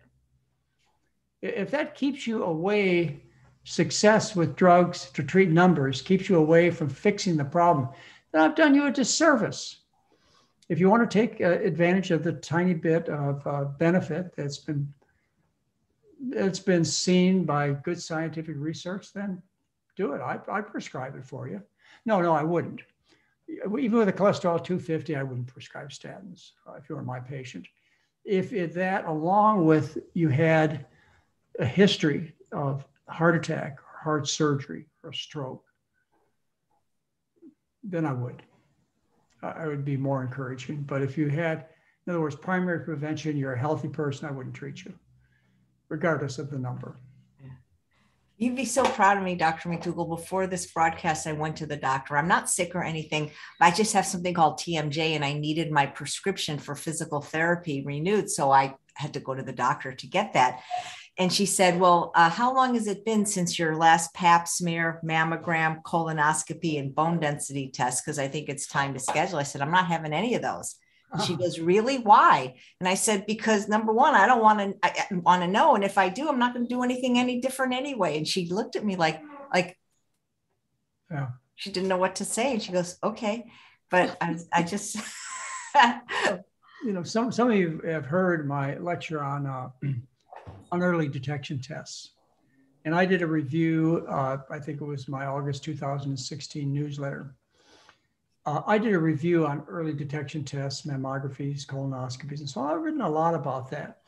And the truth of the matter is that some of these tests, like colonoscopy, reduce your risk of dying of colon cancer, but they don't reduce your risk of overall dying. Total mortality is not reduced by any screening technique. What happens is you may catch a few cancers and make a difference. But in the process, you killed a few people in the operating room or with the cancer chemotherapy you gave them. So total mortality is the same. Realize that, you're not going to live longer by having these tests done. It'll just determine what you die of. And that goes for mammographies, self-examination. It goes for all the different types of colorectal cancer testing, lung cancer screening. There's no screening method that improves overall mortality. But it turns you into a patient. Yeah, it's great for the medical business because you cast this huge net over the population. It's called disease mongering. You take healthy people and you turn them into patients. Well, what happens when you tell the population of people that they must enter the medical business by having screening done? Just think of the business created. Huge. That's the primary benefit of screening techniques is to the businesses, not to you.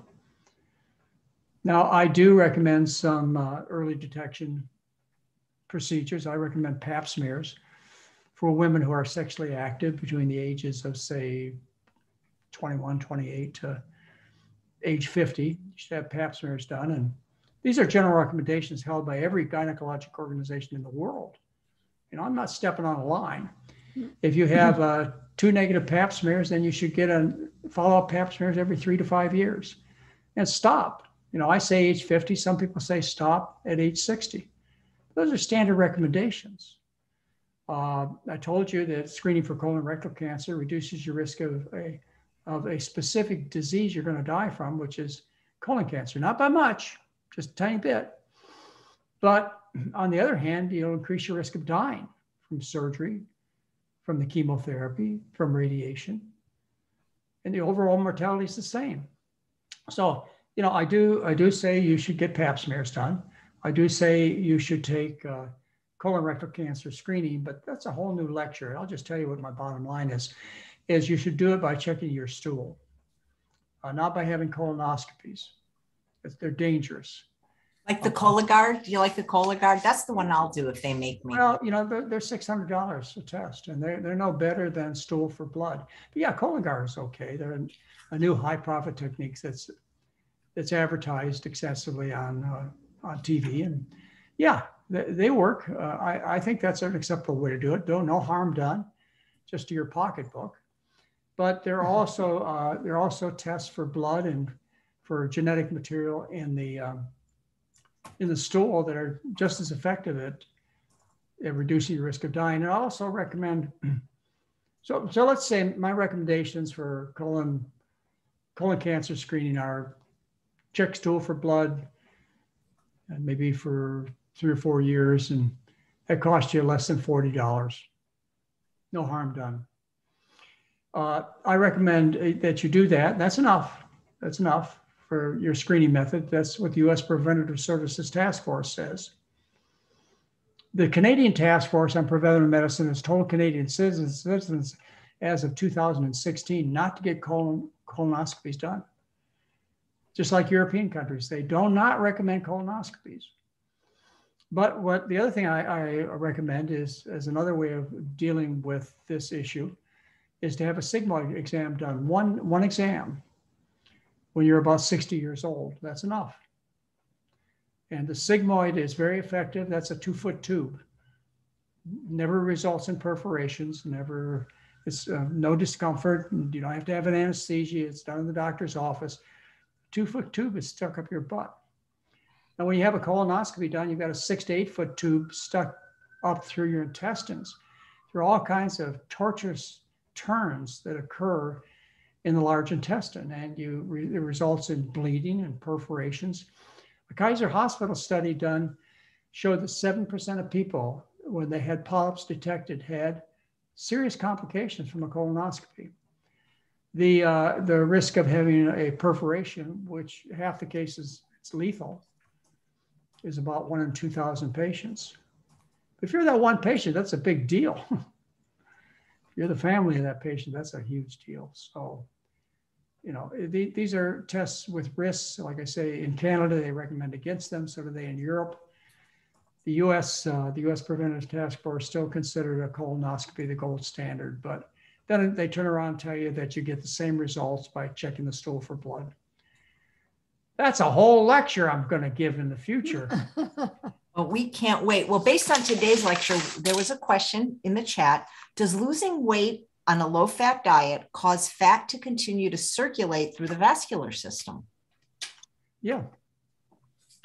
Yeah, what happens is the fat is dissolved and it leaves the body by going into the blood vessels. And if you lose weight, your triglycerides, which is the fat in your blood, often goes up. But in that fat is also stored a huge amount of chemicals, toxic chemicals, because environmental chemicals are fat soluble. They're stored in the body fat. And one of the things that people may use as an excuse for not losing weight is you get this big flush of toxic chemicals released by your body fat as you lose weight. I think it's irrelevant because the overall health benefits for losing the weight far outweigh the risk of poisoning yourself by storing up chemicals during your decades of life. Eating animal foods, that's how you store up the chemicals. That's the primary source, is eating high on the food chain. But yeah, that the fat appears in the blood a little bit, but it's no big deal. It just kind of goes away. Dr. McDougall, everybody's talking about some free books. I might have missed it because I was monitoring the chat. So yeah. You mentioned something about that. Where do they get them? How they just go to our website and they will find that offer of you can get the 3 books. There are 3 more that we're going to release that I own. And there's no gimmicks. We don't ask you to buy anything or sign up for the newsletter or take any pledge or make a donation to our foundation. We just plain and simple are giving them away. Why am I giving them away? Well, it doesn't do me any good or you any good for me to keep them tucked away on my computer. You know, they're great books. As I say, I put a lot of work into writing them. I'd like them out in the public. I'd like you to take these books and share them with your friends and relatives and your medical doctors and your dietitians. Yeah, because you can help me spread the word. But it's on my website. Okay. I'm on your website now. Where do I go to shop first and then? You know, I think you should ask Heather. Okay, I'll get that information and put it in the chat afterwards. I think Heather's maybe on the line. Maybe she'll email you. Okay, maybe I can text her. Mary, here's a fun question for you. What is your favorite meal and what's your favorite way to prepare a potato? Kathy wants to know. Oh, my favorite meal. Probably my favorite meal is fried rice. I make it with frozen vegetables. You buy these bags of mixed frozen vegetables and you cook those in a pan on top of the stove. I heat up already cooked brown rice. I try and keep things simple. So I have these packages of brown rice that are already cooked and all you have to do is put them in the microwave. And I put that in a bowl. I mix the vegetables together and then now I have, I put a tofu, marinated tofu in with the vegetables, which makes it much better. Well, I sure think so. I like it better too. Yeah. Oh, you do? Yeah. Well, it's really good just plain without the tofu, but the tofu brings a little bit of hardiness to the meal. And, you know, we're not concerned about any issues with tofu, like it's 52% fat.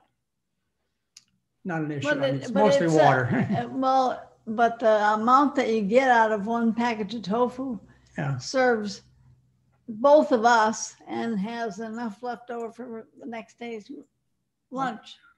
So it's not very much. Well, how about you? Do you mix any dressings or sauces? Oh, I sometimes put different sauces on them, like a teriyaki sauce or a peanut sauce, which is, I know, high in fat, but I just use a little bit. If you notice, we don't have to worry about losing weight. So. I'm a really good Korean barbecue sauce that I found in one of the supermarkets around here. And I just add a little bit of that and mix it in together. And so that's my favorite meal. But, you know, that has been my favorite too for many periods of time, Mary. But that potato dish you cooked. I was going to mention the potatoes. You go ahead, just talk about it. I mean, it was like eating candy. You know, where you took those potatoes, which weren't russets. Yeah. And you boiled them. Like the one we had the other night. The one I had yesterday for lunch. Oh, okay. It was, the potatoes were so sweet.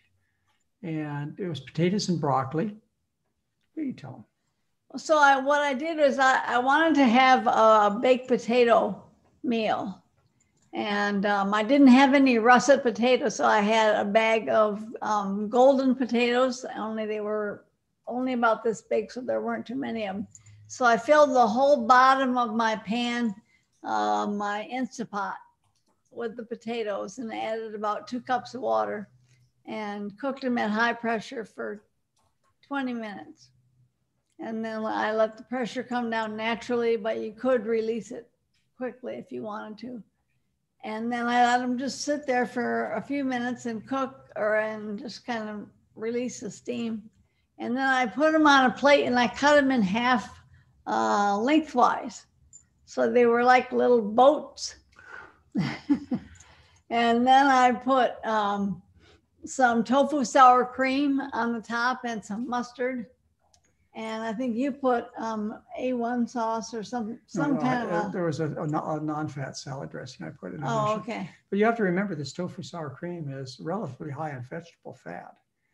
And I have to caution you folks that are interested in losing a lot of weight quickly. Yeah. That's not the way to go. We didn't use much of it. No, we didn't use much of it. And, you know, it's just rich. And I would have enjoyed the potatoes just as well without it. So I wouldn't consider it a sacrifice not to have it. Putting a low-fat salad dressing over the top is an easy way to do it, a non-fat salad dressing.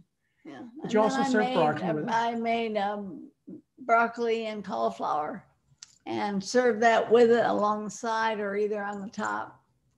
But then I also made the other night, remember when you wanted baked potatoes? You said, and I misunderstood, I don't know why, but I made stuffed baked potatoes. Yeah, and we hadn't had those in a while. So I made, I had russet potatoes. So I made them and I sliced them in half the long ways again, so they were like boats, scraped out the inside very carefully so I didn't get any of the shell, and put them in a container. I mixed them with frozen vegetables. And then I mashed them with frozen vegetables, cooked frozen vegetables. And then I piled them back into the potato and baked them again, or broiled them, I guess. So they got brown on the top. And again, we had some different kind of sauces that we'd like to put on top of things. You know, our favorites change, and we have a repertoire of just about 6 or 8 different things that we cook over and over again. Mary makes some really, really good soups. You must have, out of your publications of thousands of recipes that they can get on the McDougall Mobile Cookbook. I think it's $5 to get 1,000 recipes. or in our books or on the website that are free. You can get many different recipes, but we just have a few things that we repeat over and over again, and they do change. Bean burritos used to be my favorite, and then I skipped the shell, and now what we do is we just have a bowl of beans and rice and so maybe some avocado. Again, it's and high fat. Salsa. Right. And lettuce. And the soups, what I was going to say with the soups, I mean, out of the recipes you have, you must have 200 soup recipes. And they're all vegetable soups, which you've been eating your whole life. You just leave the dead animals and the oil out, and they taste as good, if not better. So bean soup, pea soup, lentil soup, onion soup. And what we've been having is we've been having soup and bread. And maybe we should give away all our secrets. Really? But Mary does buy bread at the regular grocery, which is take and bake and made with good ingredients and no dairy and no added oil. And we keep them in the refrigerator. And then when she cooks them up, they're just like they came out of the oven at the bakery. We have soup and bread quite often. And then we had a little party meal when Heather was there a couple weekends ago. Yeah, I heard that Heather was looking for chocolate and you didn't have any to give her. She checked out our freezer and refrigerator, and she found out we really do what we say we do. There was no chocolate ice cream, no non-dairy chocolate ice cream in there. But Mary made a lasagna, which really was a big hit. Which I have not actually made a lasagna since the fires. I never made it in our new house. I guess because there aren't enough people, or I just never thought about it.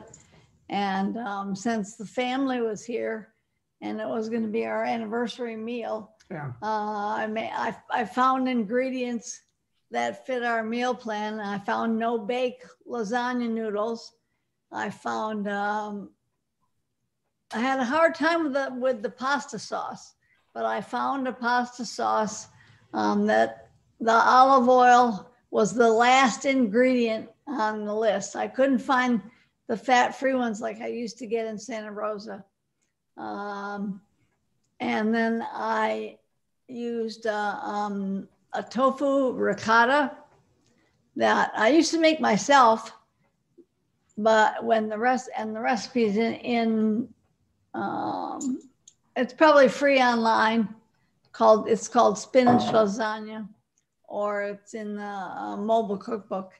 And then I used a bag of chopped spinach, and I mixed that in with the ricotta, and I layered it when I put the noodles in first, and then I layered it in some of the ricotta, and I poured some sauce over that, and then repeated it until everything was covered, and baked it for about an hour. And it was wonderful. It was a big hit. It's a great celebration meal in case you're looking for something that would not be a routine thing to do, but something special. Well, we know Doug Lyle loves it because he once said it was his favorite meal of all time. Yeah. Well, the other thing, that's what we eat, and we generally have leftovers for lunch. And breakfast is always the same. I cook breakfast. I cook and clean up with all meals. I clean up. But breakfast is always oatmeal. And we make oatmeal. These days, what we're using is frozen fruit, because fresh fruit, it spoils and it collects flies. And, it's so easy, so convenient, and probably less expensive to buy frozen blackberries and raspberries and all kinds of different kinds of berries. Well, yeah, you can just take out a handful as you need them, put them in a bowl, and microwave them up. Microwave them up and throw the oatmeal over the top, and whoa, that's a quick, easy, very nutritious meal. In fact, I didn't finish mine this morning because I was busy, still over there. I was busy getting ready for this lecture. Well, you said you were going to have it for lunch because lunch. He has another lecture at 3:00. Oh my God, that's right. Your dairy lecture. I love that one. Let me just read a nice comment from Carol. Thank you so much for your lifetime of work and all the free information you've offered on your website throughout the years. In addition, thank you for these free books. I've referred so many people to the website. Thank you both for changing my life. Well, we never get tired of hearing that. We always like to know we've helped other people. But absolutely. the program, we're running the program right now. It's sold out. I think there's space available for upcoming programs, but this was, as all our programs are sold out. So sign up ahead of time. But we got a nice group of people from all over the world, and they're involved in a telemedicine, telehealth program where I get a chance to lecture. Tonight, I'm giving the dairy lecture this afternoon. And I give a lecture on cancer, a lecture on heart disease. I get a chance to talk a few times. Doug Lyle talks, Jeff Novick talks, Heather talks. We have a morning chat. We do this every day. Yeah. This causes us to make sure we're up and bright early in the morning. But every morning at 8 a.m. Pacific time, we have a fireside talk where we get a chance to talk like we are with you now in a very casual manner. And we do that for the whole 12 days. And before the talk, you're greeted by our support specialists. We have 3 people who one of them has been with us for 20 years. The other's a dietitian, and the other one's been with us for many years also, knows the program well. And they do things in the morning, check with you. Of course, morning could be nighttime, Pacific time, because we have people from China and Australia. Well, they check your blood pressure, and they ask about your weight. They ask about how you're doing, if you're having any problems with meals. And so they're sort of there to help you every morning, to give you meal ideas, to just to encourage you to keep going. And if you have any questions or you're having any problems, they'll help you with that. This is a one-on-one experience between you and our health specialist. And I don't want to forget something that's crucial, that she was, I don't know, there may be another program out there that does it, but we offer medical care. We have a board certified doctor, Dr. Anthony Lim, who's extremely talented, who sees every patient 3 times during the program. We take you off the drugs, and we also put you on some drugs if you need them. So we're real doctors with real prescription pads. And so you get the medical care that you need, particularly if you're transitioning from, a load of insulin and a handful of diabetic pills and heart pills and cholesterol pills and indigestion pills and whatever.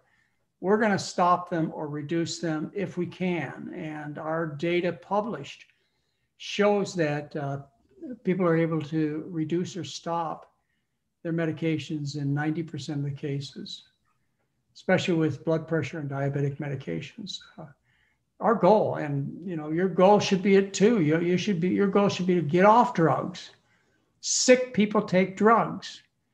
You don't want to be a sick person anymore. You want to be off your medications. You don't want to have your life dominated by the medical business, and you don't want to have your days dominated by when am I going to take this pill or that pill, and can I go on vacation? No, I got a doctor's appointment, and oh boy, if I save enough money to have this operation, and get away from these people.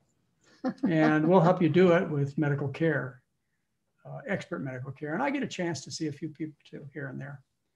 They ask the old guy once in a while for some help, and I usually have something to say. I hope it's worthwhile. So Valerie says, when COVID ends, will you return to in-person? You pretty much said no, right? We're not going to. Our staff would rebel. Everybody be on the people. We ask this question every time a person has been through both programs. We get a lot of return visit. We ask them, will you tell us what you think about the online internet program versus the time you spent with us in Santa Rosa? Every single person says that the online visit is so much more rewarding. We see better results, medical results, in the online experience. And people are cooking in their own kitchens. They're not served by food prepared in a kitchen by an expert chef at a dining table at a resort, and then have to go home and say, what do I do now?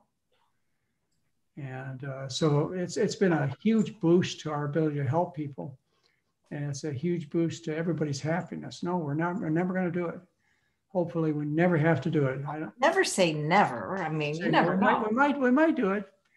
It's just like one thing we have so an awful lot of fond memories of is we've done about 28 McDougall adventure tours where we've taken groups of people all over the North and South hemispheres, taken them to Galapagos, we've taken them to Costa Rica, Hawaii, many different places. We took them to the Mardi Gras down the Amazon River. And, you know, the idea of returning back to doing those is appealing, but the idea of getting on a cruise ship with all this COVID stuff going on is pretty scary. So we'll probably never do those, but we'll have lots of memories of the trips that we took. That is cool. So question from Jean in the chat. We were talking about heart disease today. How important is exercise? Do you remember Jim Fixx? Yep.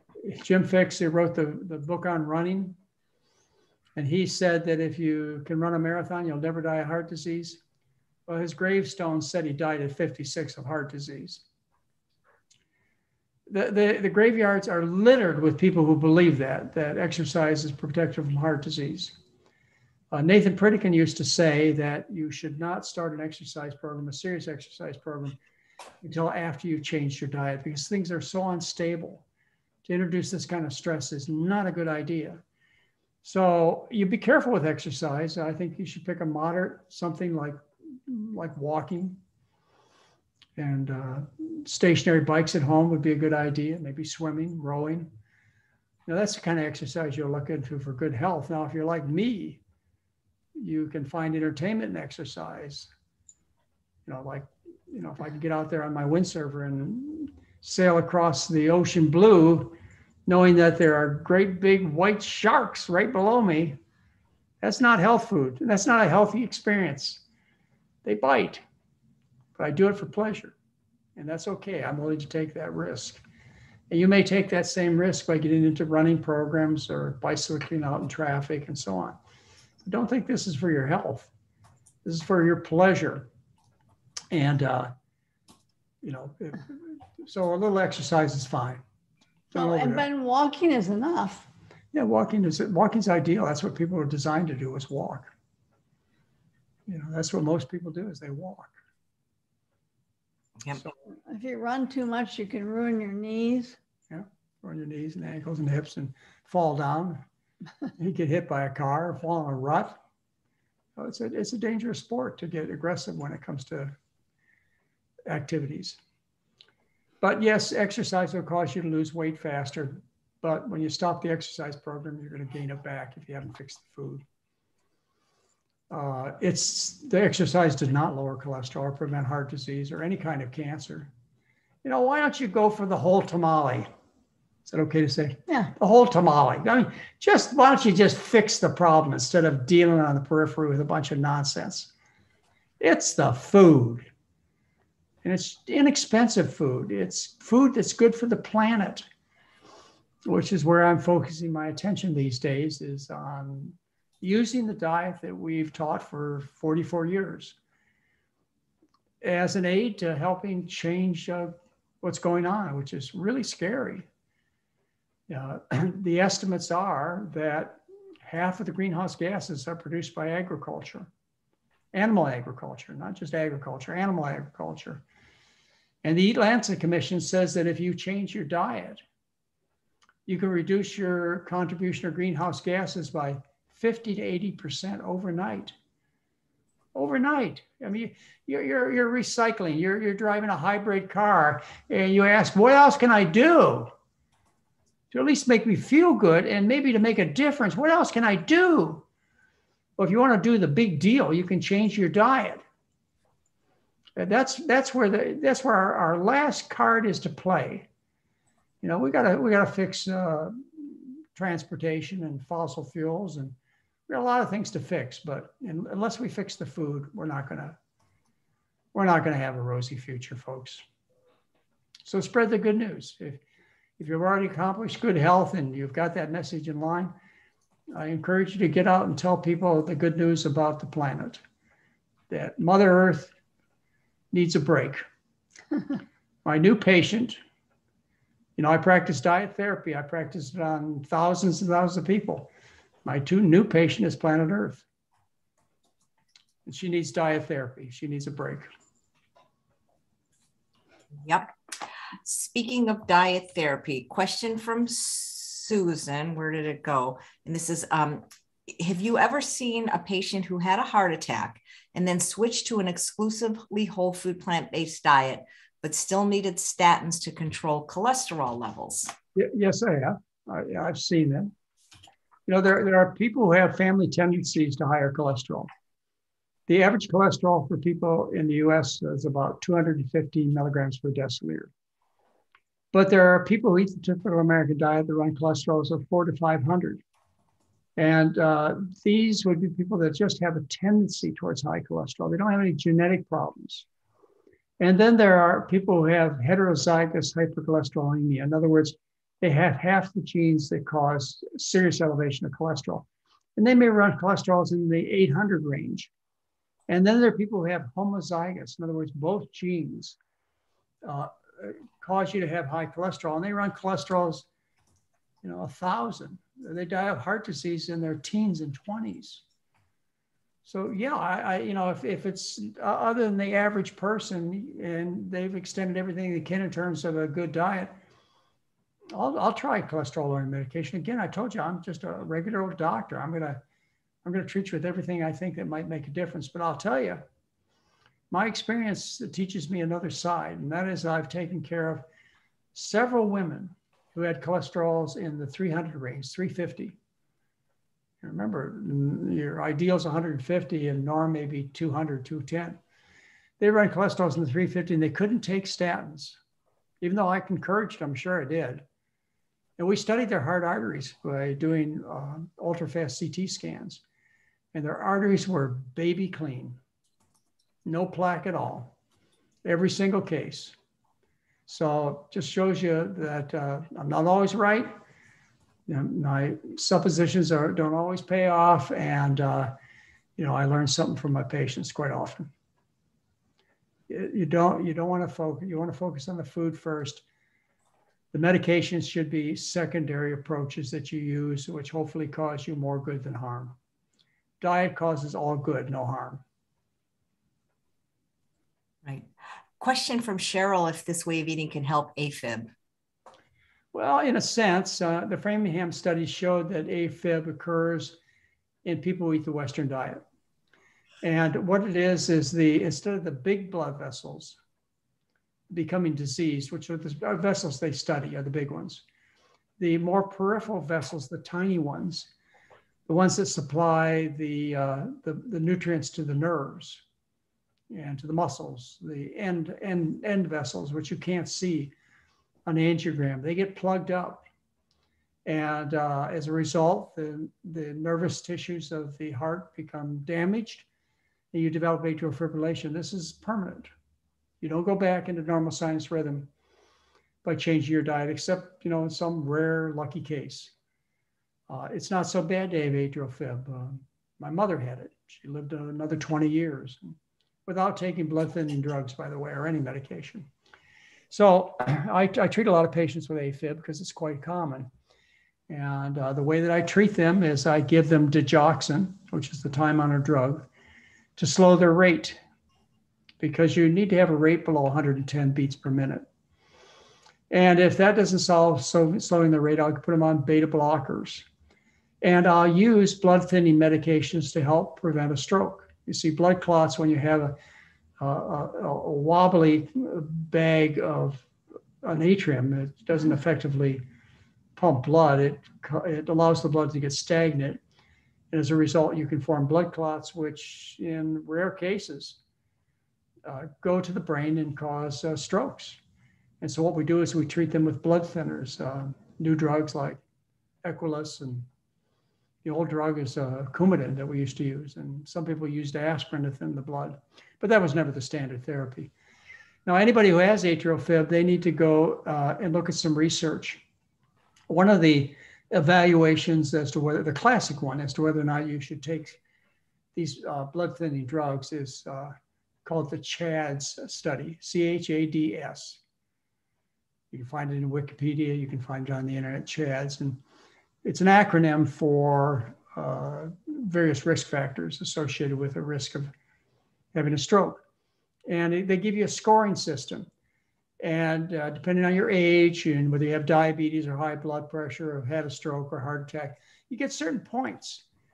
And you can change some of these scores by changing your diet. Like you can get rid of high blood pressure or diabetes or high cholesterol. You can't get rid of age. So if you run a low score, then the CHADS evaluation says that you'll be better off not taking these blood thinning drugs, even though I would say every doctor, well, maybe a few exceptions, by reflex, they put people who have atrial fib on blood thinning drugs. They're not supposed to. They're supposed to put only high risk patients on blood thinning drugs. These things thin the blood. They cause gastrointestinal bleeding, which people die from. They cause hemorrhagic strokes. You want to have some best guess as to whether the approach you're taking is going to do you more good than harm. And a CHADS score, CHADS, is going to help you make that judgment. And your doctor should be paying attention to it. Dr. McDougall, there's a question, but it's not on heart disease. Is it okay to ask? Oh, for you, AJ, I would do anything. Well, it's on my favorite topic, which is your least favorite topic, which is weight loss. But Julie wrote in and said, she thanks you so much for your talks. And she says, Dr. McDougall, I've heard you say that in order to lose weight, we need to cut down on the fruit. But when you look at a calorie density chart, fruit actually has fewer calories than potatoes, grains, or beans. So what is it about reducing fruit instead of other starches that could help us lose weight? Well, first of all, you love fruit. And you could, if there wasn't some kind of restriction, you could eat 2,000 calories of nectarines. Easily, I've done it. Those calories count. So that's one reason, is you're familiar with the taste of fruit. It's accessible. You think it's health food, and it is health food, but you can overdo it. So I suggest people on average eat about 4 fruits a day. And in the maximum weight loss, I suggest you eat fewer. How much is fewer? Well, maybe 0, maybe 1. The other thing about fruit is simple sugar. Simple sugars raise insulin in your body, your blood. Insulin pushes fat into fat cells. So again, there's another advantage you can do for maximum weight loss. On the regular program, you can eat enough fruit. Probably even a lot more than I say. But if you're trying to push the system to its limits and lose as much weight as you can by the time summer comes and you need to put your bikini on, you still wear bikinis? No. No, sorry. That's my old age. I'm dated, right? Well, anyway. I'm going but Dr. McDougall, those people, and again, I know this isn't the diet you recommend, but I've talked to so many people that are like fruitarians and they're thin, that all they eat is fruit. I mean, they're not eating any starch, which I don't understand, but they're not overweight when they just eat. Mention the guy's name. I've known him for years. I forget. Dr. Doug Graham? Yeah, Doug Graham, right. He's got a lot of good ideas. But the idea that you shouldn't eat starch, that you should eat fruit, I don't agree with. You say you've known a lot of fruitarians. I haven't. Not a lot. It just seems the ones that come on the show are always lean. Oh, sure. I don't know. I can't think of a fruitarian that I can remember. I mean, I saw a few in my early days of practice, but that was the real radical fringe of society, was fruitarians. Steve Jobs was a fruitarian during his college years for a short time. It's pretty tough to live on just fruit. It's not satisfying. It's not satisfying long term. Because it's simple sugars, you get immediate satisfaction that goes away in minutes. Yeah. Whereas starch, which releases its carbohydrates slowly, sustains you between meals. I agree. I don't understand people that don't eat it. I don't know how they're not. People like to hear gimmicks, and fruitarian is a gimmick. There's no population of people that ever walked this planet who were fruitarians. Every population that walked this planet were starch eaters, except for kings and queens and Eskimos and Americans. What about these people that say they're breatharians? Is that real? Oh, I knew the breatharian. And when I was practicing in Honolulu, he came and got some newspaper articles and so on. And what he told people is they didn't have to eat it. They would just get everything you needed from the air, and all you had to do was breathe. Well, one of the front page newspaper articles was breatharian caught at 7-Eleven buying Twinkies and candy bars. Come on. If you can believe somebody lives on air, you've got a problem, Anyway, this guy got caught. That's the only breatharian I ever knew. Happened in Honolulu in the 1970s. That's hilarious. Someone's asking about orthostatic hypotension and salt. They drink a gallon of water a day. Well, all I can offer is a caution that you get up carefully and don't fall. I don't know that eating salt will help the problem. If it did, you wouldn't be asking the question. So, you just got to be real careful that you don't get yourself in a situation where you stand up suddenly and all the blood falls to your feet because of gravity. But I don't know any way of fixing it easily. Some people wear compression stockings, and some people try high salt diets, and I just be careful. Once you're up and around, it's not a problem. Yeah. Just stay standing all the time. Well, no, just get up carefully, or make sure that if you do fall, you fall on something that has cushions, or you won't get hurt. Yeah. So what do you have for us next month? I know you're doing a different topic every year. I haven't picked it. Maybe you could help me pick what I do next. But I think I'm going to do autoimmune diseases. Autoimmune disease is a big, big topic. What I've tried to do is I've tried to give you some basic understanding so that the rest of everything flows and you can understand it. Like today, the lesson is that it's not the hard, fibrous, non-lethal plaques that doctors easily find with their instruments and are able to treat with their instruments and surgery. Those aren't the killers. What the killers are the tiny little pustules that pop, which you rarely can find, which we have no treatment for other than something radical like eating a healthy diet. That was the lesson for today. The lesson from the breast cancer lecture I gave was that by the time you discover cancer of any kind, it's been growing for 10 years. If it's really cancer, it's already spread. All you can do is, all you're left with is, it explains to you why early detection doesn't work. It explains to you why cutting off your breast or having a radiation of your breast can't work. It's a 10-year-old disease by the time you find it. So once you understand the basis, then you know how to act. You stop going for aggressive mutilating treatments, sickening treatments, and you deal with something that does slow the progression of the disease, which is changing your diet.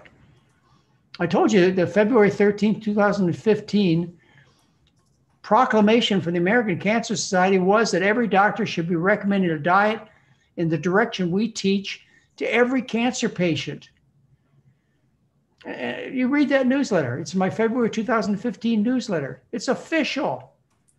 That's what makes a difference. Have you heard about it since? No. Why not? Why not? Why haven't you heard about it? This is the importance of eating a healthy diet, not just to prevent cancer, but once you get it. That was the basic message from that lecture. The basic message from the diabetes lecture was to make you understand the spectrum of diabetes.